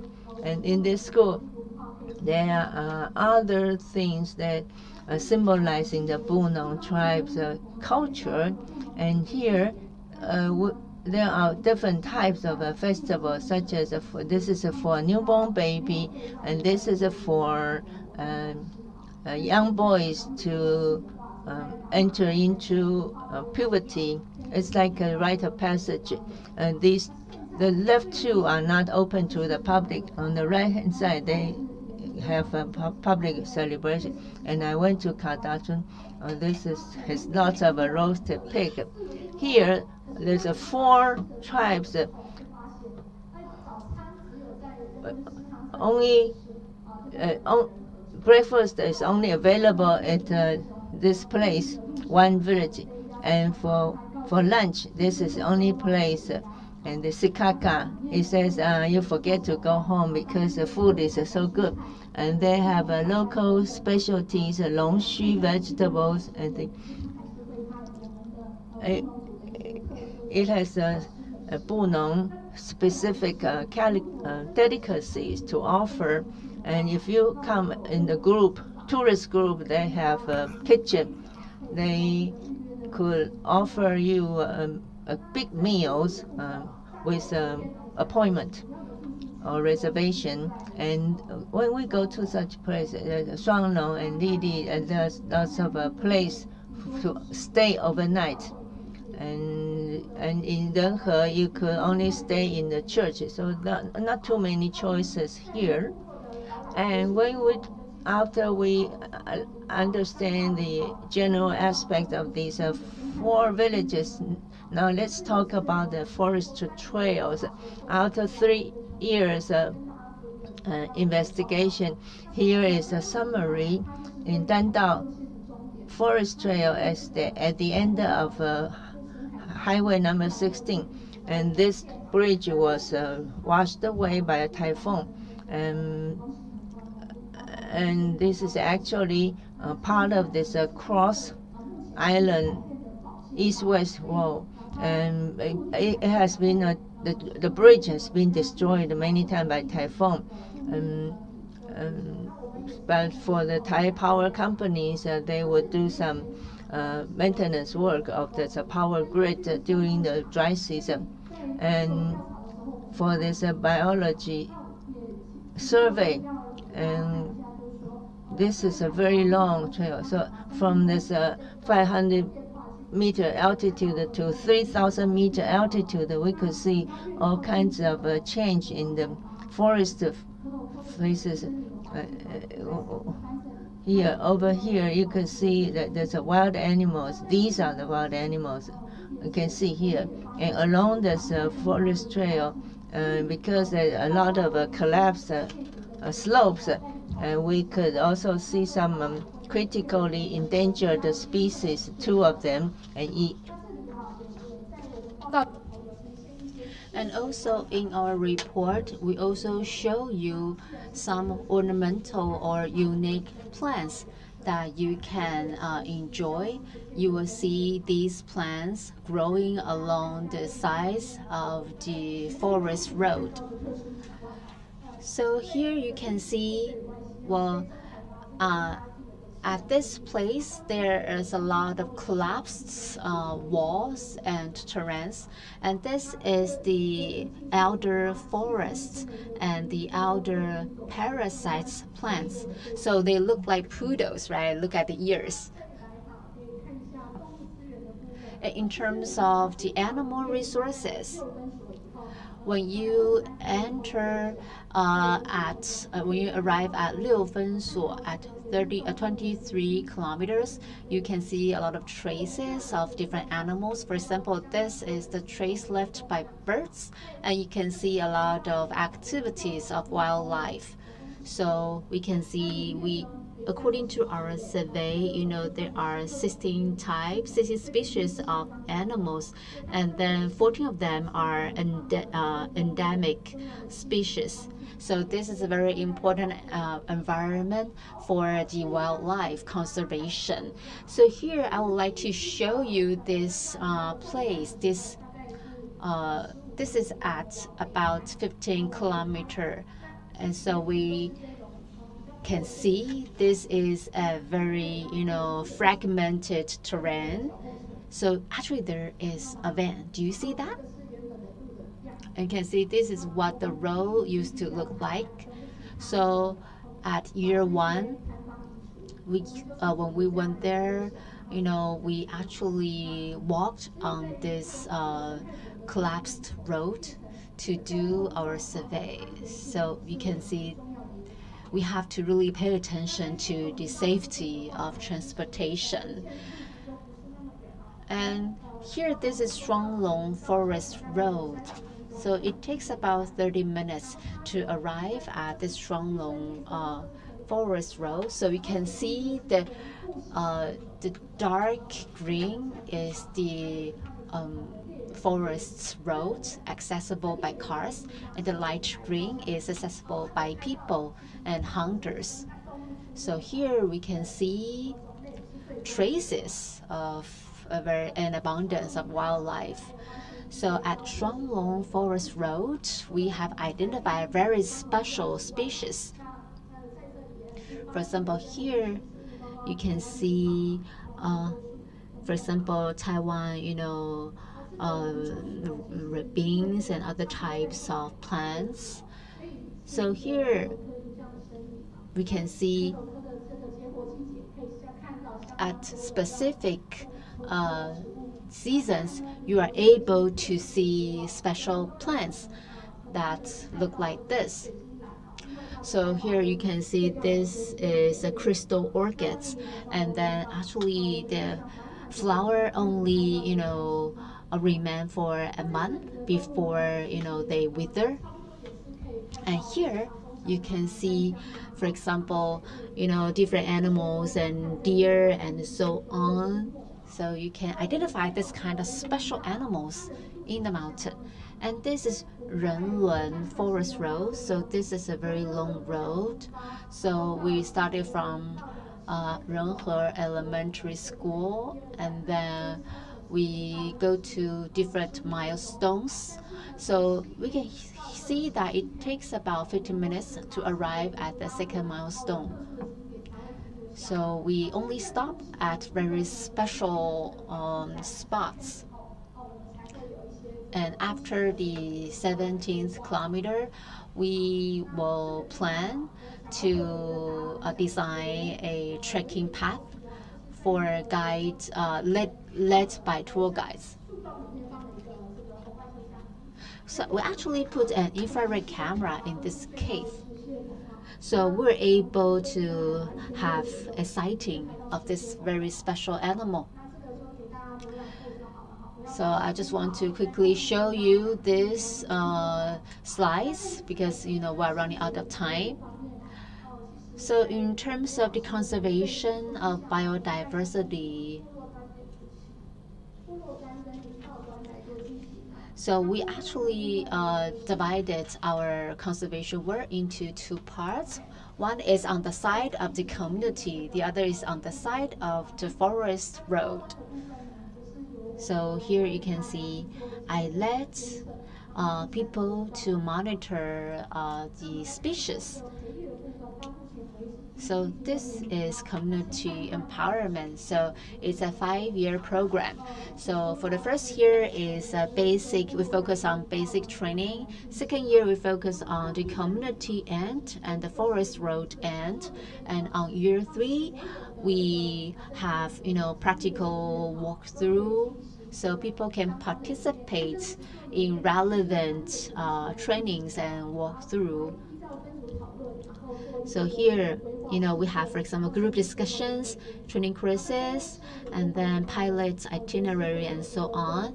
And for public affair participation, we have meeting participation and environmental protection. So on year 4, so this is on the end of the forest road. So we are still doing evaluation. We continue to do monitoring, and are we going to set up more, for example, interpretation stations? So we have trained some seed trainers, and then we hope that they can train more people, so we can see senior lecturers lead younger lecturers to show them how to provide explanation and interpretation services as tour guides. And also, we have to make sure that we have comprehensive planning for the forest road end. So we have different activities, and we also provide different experiences for tourists. For example, there is a tea tasting session, so that here you can taste a very special kind of tea provided by the Bunong community. And actually, we set up a cross-community ecotourism platform. So we can see here there are different parts. For example, tour guides, kitchen, hands-on experience, accommodation, and transportation. So here they organize different services for people. For example, here there are some requirements that need to be followed by, for example, the tour guides, the travel agencies, and so on. And they have to abide by a management convention. For example, they need to have certain hours of training, and then they need to serve certain numbers of groups for them to be able to qualify for the next year. So we really need to adhere to this convention to be able to serve as a tour guide. For example, you need to participate in meeting, in your work, and then you have to make sure that you do not violate certain requirements. So here we can see we also give back to the community and to the environment. For example, we set up public welfare funds for the community. So we have different, a percentage of rebates contributing back to the community.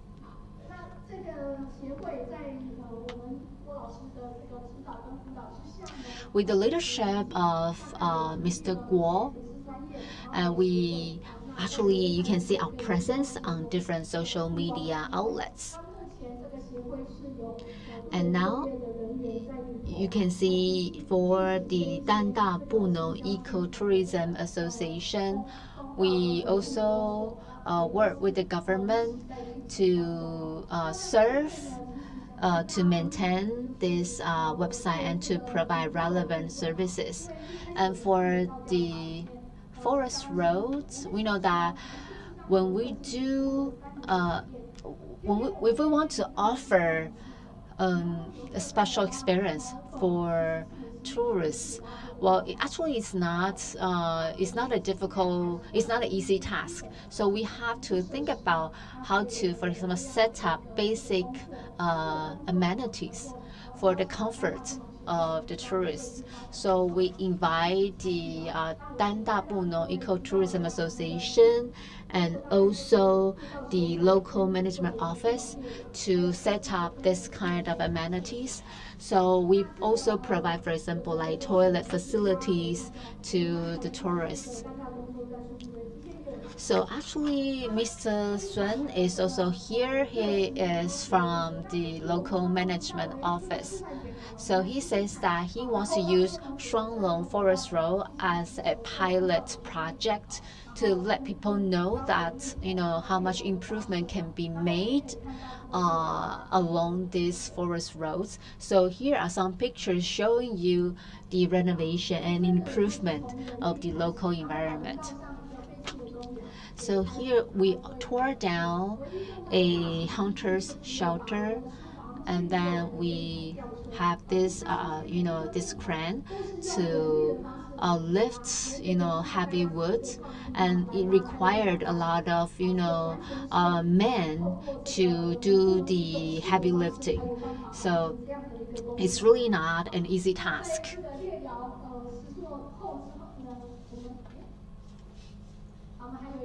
And also we constructed our ecological toilets, and the toilets are set up at a very hidden spot, and then we didn't dig deep, only 30 centimeters, and this are actually movable compost style toilets.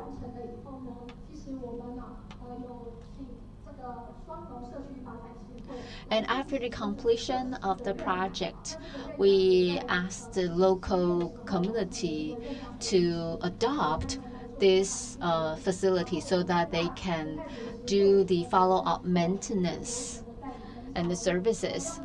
And for our association, we are responsible for taking tourists to visit the forest road. So that means the two associations work hand in hand.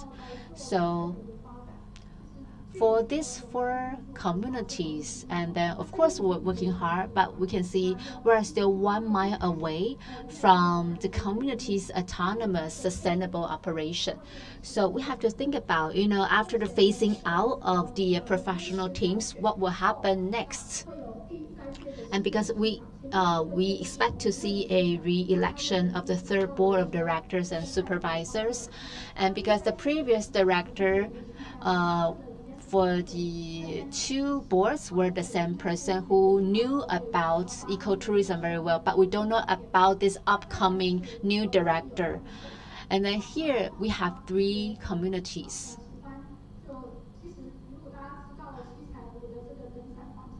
So if you're familiar with the Qicai lake, actually there are people, there are actually a motorbike agency who take tourists to the mountain by motorcycles, and then that's really not friendly to the environment.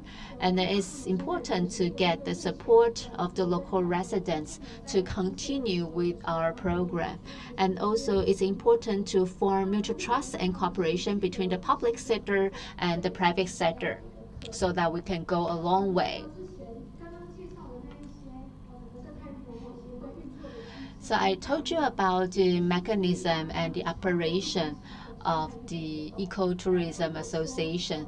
And then after learning these principles, the communities are able to operate on their own. But if they want to refine the programs, if they want to encourage the tourists to come back, they actually need to learn more. There's still a long way to go. We can see the Brunei people are very honest. They are really nice people. They do whatever you tell them. But they don't, they are not very innovative. They don't think of new ideas. So we ask tourists whether they're satisfied with their experiences in the Brunei community. Well, the tourist says they were happy, but actually there are not a lot of, repeat customers. Why is that? You have to make sure that you have to really move the tourists. You have to make them want to come back. I think that is a key here. So we need to help the local community to develop more in-depth offerings. So here I'm helping the local communities to grow local delicacies, special plants, and so on, so that we can use this as ingredients for local specialty cooking. So we actually we were able to launch a new brand of a bitter tea oil. So we use this kind of oil in the cooking. So we incorporate this oil in different hands-on activities. So this program is very successful. It's very well received.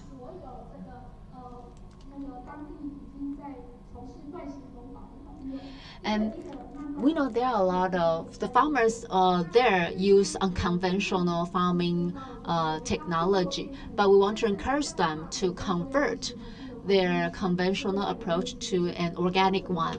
So if we're able to have a successful transformation, this is going to be very successful.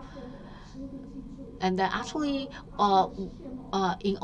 within only 2 years into the renovations, we see the traces, for example, leopard cats and pangolins we can see these animals, appearing in this kind of environment. That means that as long as we, change the environments, wildlife will notice that. They will just enjoy their new habitat.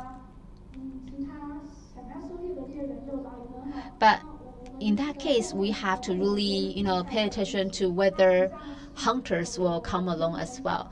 So with that, I'm closing my presentation. Thank you. 好，我们再次 Thank you, Miss Lee. Let's give her another round of applause for entering the Bunong tribal land to appreciate the scenery, the biology, and she said there's a last mile to be covered. It's probably going to take some time. We Bunong tribal people are looking forward to it because in the community we have to elect a new leader every 3 years. So sometimes you get a disruption. That's why we say you have to appreciate that there's kind of obstacles, the 3 years as one cycle. So of course our people needs to be more conscious, more aware of such a new potentials to develop ecotourism. Now we shall invite the moderators and Professor Chen Meihui and 2 speakers to come to the stage for forum discussion. We understand Peter Richard is also online.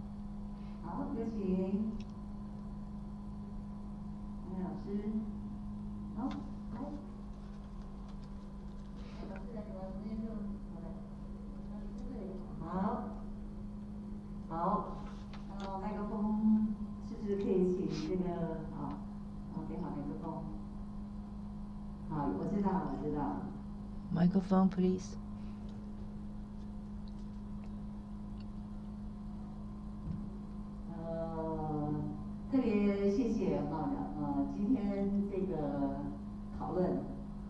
We are very honored to have Professor Chen here. I have read Professor Chen's papers, many of them. She used to be a government civil servant, but she decided to come to our tribal land to work with tribal people to develop ecotourism. So let's welcome Professor Chen to offer some introduction information. Allow me to use a little time to cover some ideas as a summary. And good morning, or actually almost good afternoon. We have listened to 3 presentations. Now allow me to offer some comments to get the ball rolling. The emergence of ecotourism, I believe these are the 3 reasons based on my observations. We know that ecotourism is the actual practice of sustainable tourism. It also takes care of the sustainability of the welfare of local people and the biology and ecology of the place. Number 2, because when we talk about this preserving the biodiversity, we want to see this participation, the involvement of the local communities.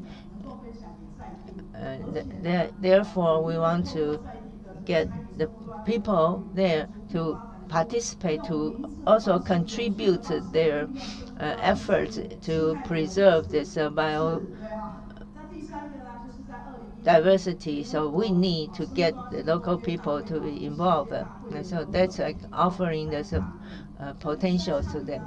And then we talk about this Satoyama declaration. And we know if we want to develop a village, we have to maintain, we have to preserve this biodiversity in order to help the local community, especially the remote villages, to offer this protection of the ecology. And we also need to integrate the science and technology and the local knowledge. And we want to make a place that's resilient. So with ecotourism, it offers all these benefits to help the local community to have a sustainable development. And at the same time, we don't want to put all the eggs in one basket. So under this philosophy of Satoyama, we can help a remote village to find various ways to conduct Satoyama activity. So ecotourism is a way to optimize a place. And if you just want to rely on tourism, it's very dangerous, because once you have an epidemic, then tourism will not come. So we have to give this some thoughts and still give a lot of room for the primary production, that is farming crop. And ecotourism is not just a product for small people. Rather, it helps to motivate. It helps to trigger the development of a place. It's going to form a atmosphere where the culture, where the ecology will be well respected and preserved, while there is also a steady income revenue, and local people will be empowered to make critical decisions for themselves to maximize the welfare for the local residents.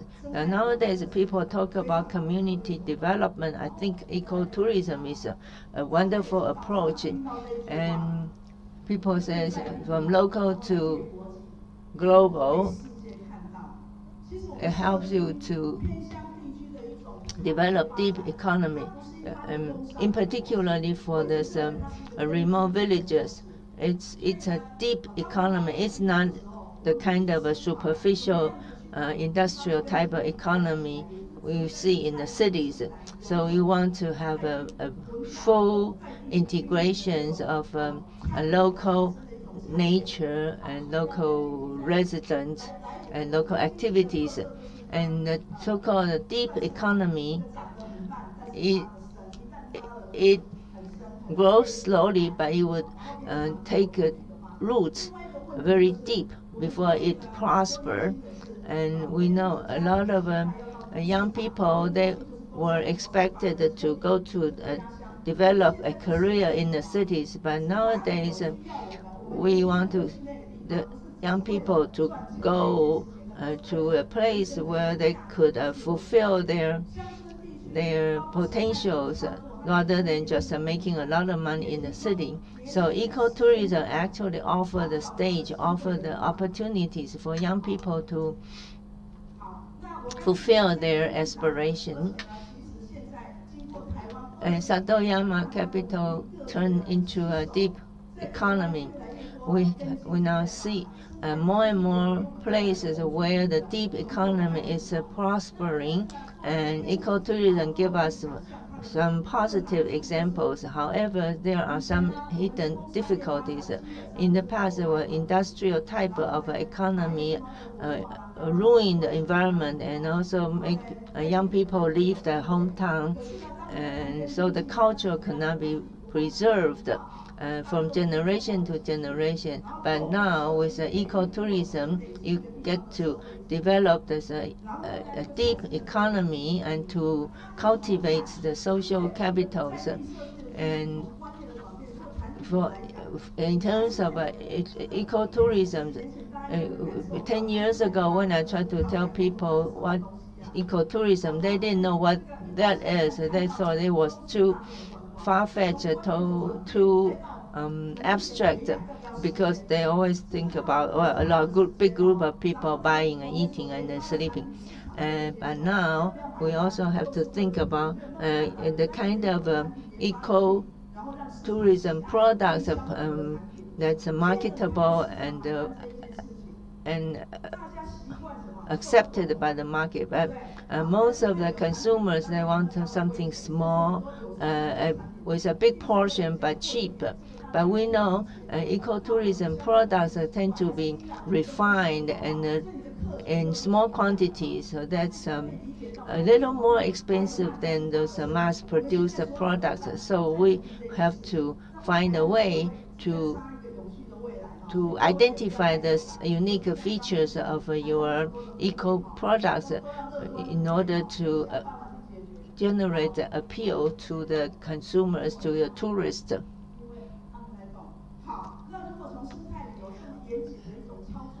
And ecotourism actually has a very rigorous rules to follow. I think there are 13 aspects and 36 indices to introduce ecotourism into a village. It's not like it's not a fragmented approach. So you have to have overall pictures about these ideas in order to develop ecotourism for a place. So in the beginning, you have to identify this unique and rare and outstanding features of a place in order to develop wonderful products. And as a previous speaker also talked about, you need to do the monitoring, surveillance, and the protection. And then it takes a long time just to forge the consensus of and we also need to some kind of agreement, some kind of rules to follow in order for the system to move forward, to operate smoothly. That's why we need organization and the empowerment. That's the basic idea for you to build up the strength. And this also includes all kinds of opportunities for you to innovate, to create. And our speakers already talk about these opportunities to generate So I would like to refocus on our efforts here. First one, in terms of community empowerment. We know that people are the most important thing.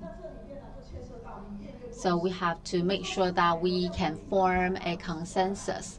We have to let the local community know that this is not just about making profits. If it's only about making profits, we cannot go a long way, because ecotourism is all about sustainability. So we are not talking about the economic side, because if you make the local residents to have a too high of an expectation, so that is going to be a disaster. And then you have to make sure that you need to have a leader and the collective efforts to devote in ecotourism, and you need to have an intermediary group to work with the community. And in the end, the community have to be able to operate on their own, and we need to set up a good system. And we know that in social capital, the most important thing is mutual trust, and the last thing is about sustainability. Now we see aging of the partners, and then we have to make sure that we can infuse new blood to replace the aging workforce. So we have to know about our target audience to know who to sell our programs to. So you have to have very clear market segmentation. You need to have a very clear positioning of a brand, because what we offer is high quality and eco-friendly products. And we need to be able to identify our channel, because we cannot focus on the mass market. And lastly, I want to talk about two things. So in the past, all communities work in silos, but now we can see the time has changed. So we have to think about DMO, Destination Management Organization. It's important to have this kind of organization, because we cannot only rely on one organization to do everything. It's important to construct an entire supply chain. Every part, every link of the supply chain is very important. And lastly, I want to tell you that it's important to have relevant rules and regulations in place. We have to make sure that we can comply with the law, to have the backing, the support of the law. Because ecotourism is not just about the economy, it also serves the role as a environmental conservation. So this is not, just another type of tourist program. So when we talk about placemaking, the legitimacy issue is something that we all have to face. Now we see, so many different, community-based ecotourism programs going on, but actually it's a collective effort of different stakeholders. However, with this kind of advancement of programs, our rules and regulations are still falling behind. So we have to make sure that the government is able to revise relevant policies to catch up with the trend. I think I'm actually overrunning here. I want to apologize for the moderator, but we hope to see that families can work together as a team to conserve for the local community. And it's important for us to pay our attention and work together to protect our CBT. Thank you.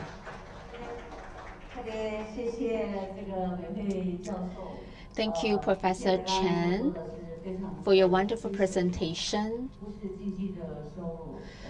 CBT is not just about, making money. It's about sustainability.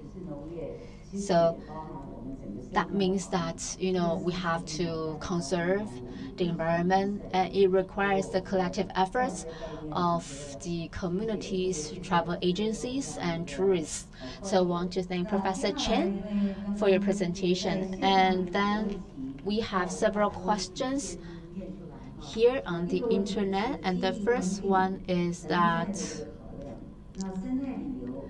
well, based on the consideration of environmental carrying capacity, the number of tourists that can be served by tourism is limited. How to provide sufficient economic income incentives for the community? How to mobilize communities with sufficient agricultural income to participate in the promotion of ecotourism so as to achieve ecological sustainability and environmental co-management policies?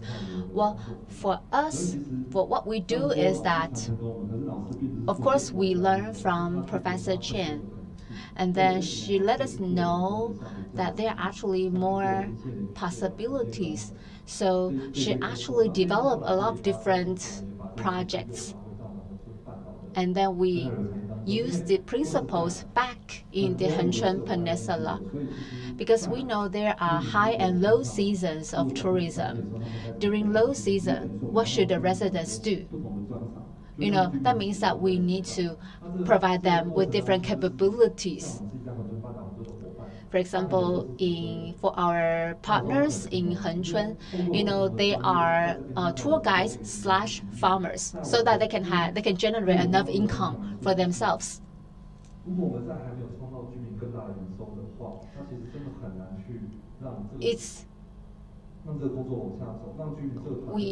Of course, we need to generate enough profits for this model to continue to operate. So we've been working very closely with Professor Chen so that we can form a more complete supply chain, so that we can allow the residents to continue to devote themselves. And then, of course, we are developing, and then we don't know when we are able to develop a mature system. It takes time. And how do we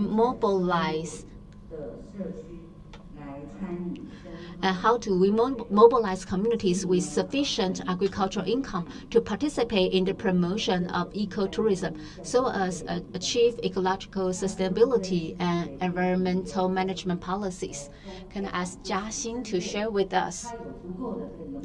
So when the farmers already have enough sufficient agricultural income, so you talk about the bitter tea oil example. So can you elaborate on that? So enough sufficient agricultural produce. Well, I don't think agricultural produce will be enough, because our precondition is that we have to use a way to be friendly to the environment for growing. For example, for our bitter tea oil, there are 18 farmers here. We can see totally there are 18 farmers in the community, but only 1/3 of them are willing to use this eco-friendly way for growing. So we help these 6 of them to provide coaching for them. For example, we purchase their products at a higher price. So we make sure that they can have enough profits to carry on their friendly farming approach, so they can maintain 30% of the profits. And also during the process, I told the farmers that there's still a long way to go. We need to make adjustment, for example, in their production volume and also in their professional skills. It takes at least 3 years for them to be able to see a scale of economy. So we are willing to devote in this pilot program. So during the process of transformation, I tried to locate, for example, subsidies for them. Now, because we have a sighting of leopard cats, so we can apply for, for example, subsidies from the government, because leopard cats are endangered species in Taiwan. And also 2 of the farmers got a green label from the government. That means they are part of the eco-friendly growing organization, so they're able to get subsidies from that organization. By doing so, they serve as an income stream during their transformation process. It boosts their confidence level. And also we use a pre-sale model to help them to secure, income. And then we provide customers feedback to them so they can have enough confidence and to continue growing the produce with this friendly way. And also we have an ideal, because for the Bunong community, Bunong people love to drink and smoke. And we hope that through the improvement of the environment, we can communicate with them, a healthier lifestyle. And also Mr. Lin talked about, people have different jobs. For example, one of the farmers is of course he's a farmer, and then he owns a eatery small restaurant, and also he provides lunches to local schools. So that means he has all kinds of different jobs. He's a slashy. So that's about my case.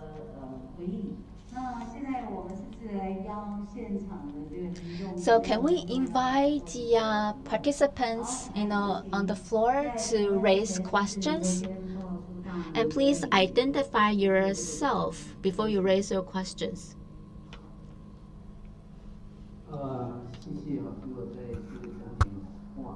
Thank you for the opportunity to speak out. As you can see, growth takes time. Mr. Lai and Ms. Li and myself are the first generations of ecotourism promoters. I was the president, and she was the secretary, and one of them was the administrators. So that's because they were dedicated to the job, to the mission. They had aspiration, but we also need a science basis, meaning they have conducted a survey of this biodiversity. As 100 years ago, people tried to promote science and democracy, but did not succeed. But now we have both tools to do it. However, with aspiration, we cannot generate powers. So we need science and democracy in order to get things going. So it takes time for any living things to grow up. So that's the only way to sustain the growth. As I was a pioneer in this work, that's why I'm still here, because with my heart of dedication, I want to keep on doing this, to dedicate to this noble cause. And these are only comments, not questions. Mr. Richards is there. Could you care to respond to the 3 questions?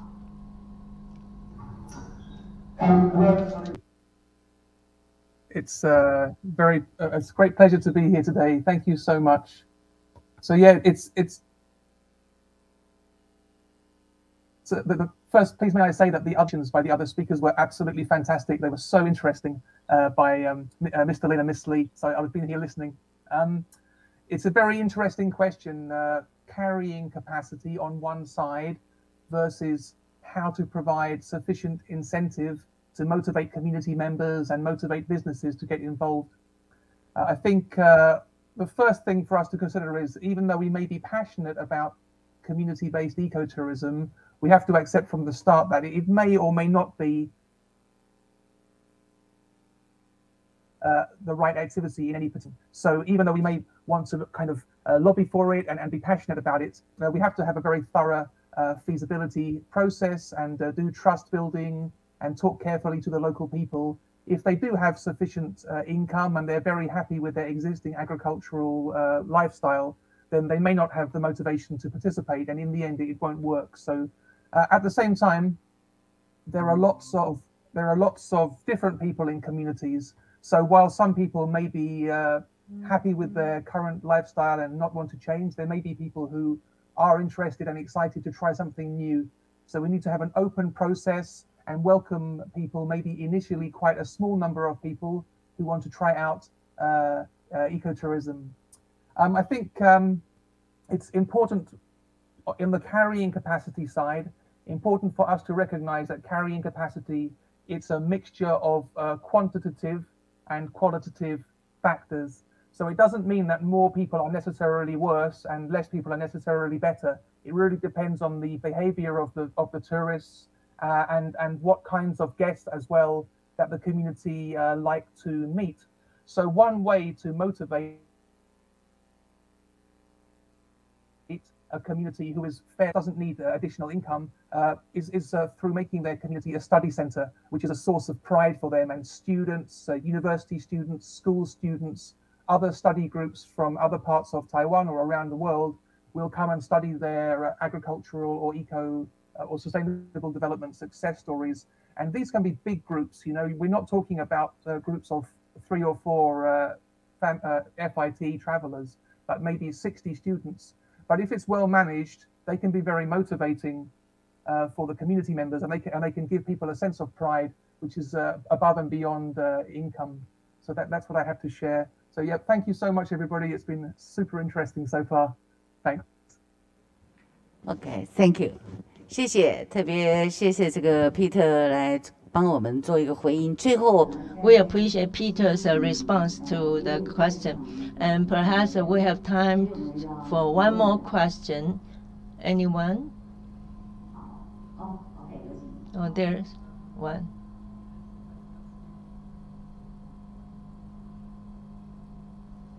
So I think because Ari is online, so maybe I will ask the question. So wondering any cases or the most successful CBT cases in Indonesia. So I think probably you can give us some implications as well. Thank you. Please, Ms. Arai.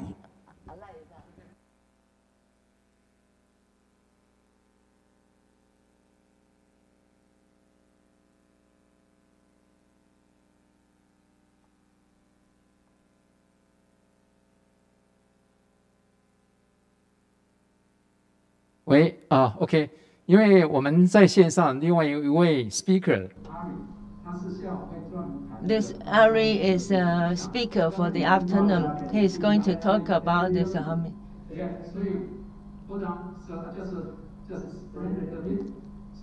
我正在跟在座的观众案例，所以我 I am trying to explain to the audience.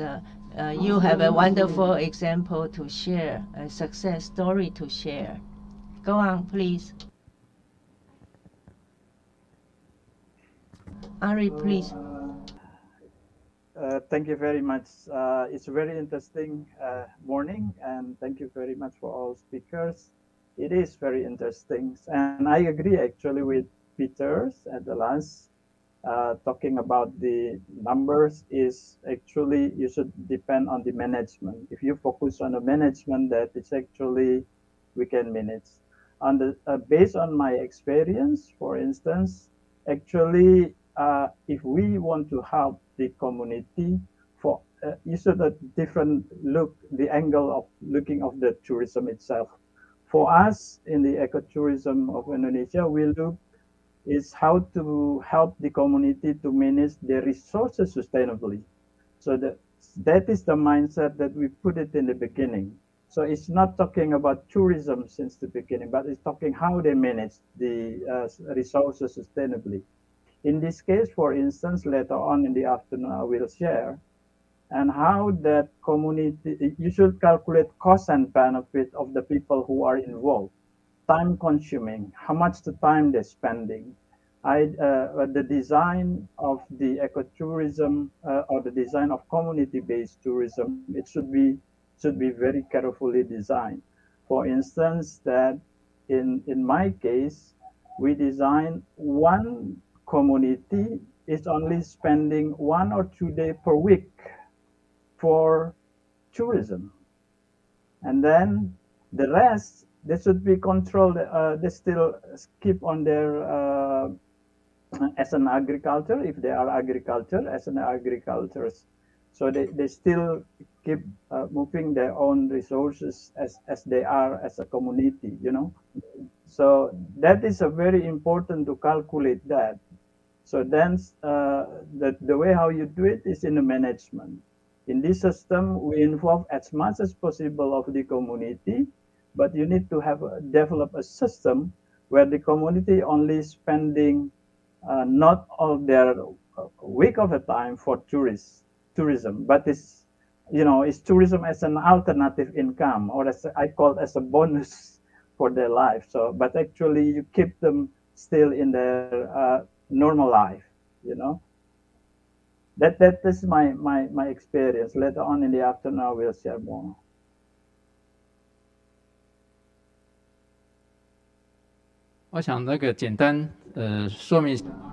Allow me to explain. Ari was saying when we talk about CVT, this kind of idea in the beginning is not for tourism, it's for the management of resources and the people, the manpower, and how to set up a good system in order to have a good, successful ecotourism. So you have to find a way to manage the resources.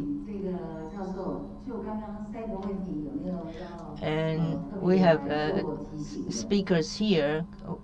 Any additional comments? In fact, ecotourism will bring additional income, but after years of observation, not everybody is motivated by money. Some people, they want to know better about their homeland, and some of them want to elevate their own cultural, humanistic learning, and some are here to look for partners to exchange ideas with. So not everybody is motivated by money. And when we do this kind of ecotourism, we will be doing the friendly agriculture method. So for some people, they come to participate in the ecotourism because over here we offer you the opportunity to do organic farming techniques, and during the process you will be able to develop some very education oriented programs. So although they already have a good agricultural practices, but then they will be able to elevate themselves. And then there are ways to say you could through this ecotourism, you could also make a better use of some of this byproducts from your farming activities, and also help you to be very creative. So that's what I observed. Over the past few years, we have also seen this kind of phenomena. We are pushing a lot of a project in the tribal land to do this kind of integration of agriculture with ecotourism. So we would like to see more sustainable ecotourism that's blossoming in Taiwan. Anyone would like to offer the last words?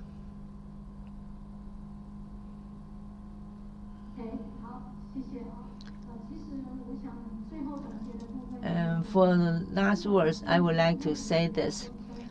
Whether it's a Satoyama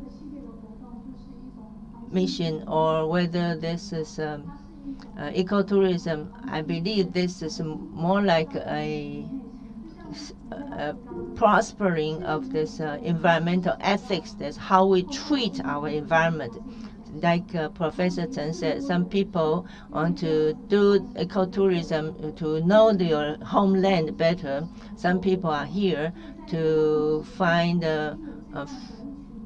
partners that are dedicated to the same cause. And so for this, it's very rewarding to be able to find people to do the same thing with you. So like in the Bunong tribal land, some people, they found that through this ecotourism, they were able to revive some of the traditional knowledge and to honor their ancestral land. So these farmers, they are willing to switch to organic farming and to introduce the ecotourism to get associated with his organic farming activities, and this also helps to educate the tourists to know the land, to know our home. land better.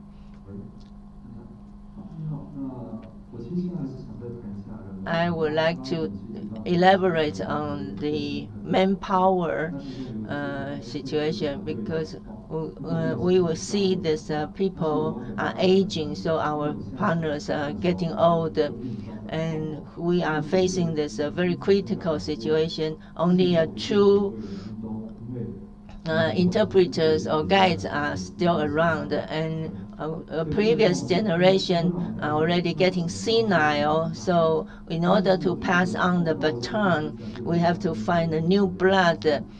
So when we talk about this community, we begin to think about the children. They are now in the teenage. So we are thinking about the possibility of cultivating them into guide, because for ecotourism, age could not be a restriction. But would there be exploitation of child labor? So the Ministry of Labor said you don't have to pay them money. It could do other type of a reward. Because we do need this manpower to do this guiding work. So we can invite this teenage students and help them to do this, so they don't have to go to other places for a career, because previously there was no economic opportunities for young people to stay home to raise a family. And now with this kind of ecotourism, we offer them additional alternatives to stay in a hometown, and still you could develop some meaningful career, and maybe to generate a new style of services, and also to help the tribal land to prosper. And so maybe next year at this conference, I will have better news for you. And Peter would like to offer a 3 minutes conclusion. Peter? Okay, hello everybody, but perhaps not 3 minutes. First of all, I'd like to say that I listened to Mr. Lin's presentation, and the work that you have done to improve the quality of life of senior citizens through tourism is really credible. It's so inspiring. It was so useful and so interesting, and one of the highlights for me. I've been lucky enough to work on tour guide training in indigenous villages, and we have the same issue where the people who hold the traditional knowledge are often old, but of course we have to reach out to the young generation. And so we often train the young generation together with the old generation. And we have like a buddy system where an older community member might be a mentor, for example, for a group of guides. And when we are brainstorming the stories in the different interpretation spots, the older man or lady will share their story, and then the young generation will practice interpreting this in an interesting way. And then the seniors will listen and they will give advice. And this actually, it can really educate as well the young people about the stories, the relationships with the environment, herbal medicines, traditional arts, and so on. Many times the young people have gone to school or university outside the community. They haven't had the chance to learn these traditional knowledge and wisdom. And so this is something I would like to share with you. Maybe it's useful, and I wish you so much luck in your very meaningful and useful work. Thank you very much. 谢谢，因为时间的关系。 Well, in the interest of time, we're going to close the session. If you have any additional questions, please raise them to the organizer, and then they will respond to you as soon as possible. So I want to thank the 3 speakers of the session. I want to also thank Professor Chen. So with that, I'm concluding this session. Thank you very much. Thank you. Thank you, Director Song, for moderating the third session. So we are moving on to our lunch break. And then we will end the lunch break by 1 p.m. So please return to the venue by 1 p.m. So for your lunch box, your lunch will come in a stainless steel box. And then we will go to the 7th floor to enjoy your lunch. So after you finish your meal, please return the stainless box, and then I will see you back at 1 p.m. Thank you.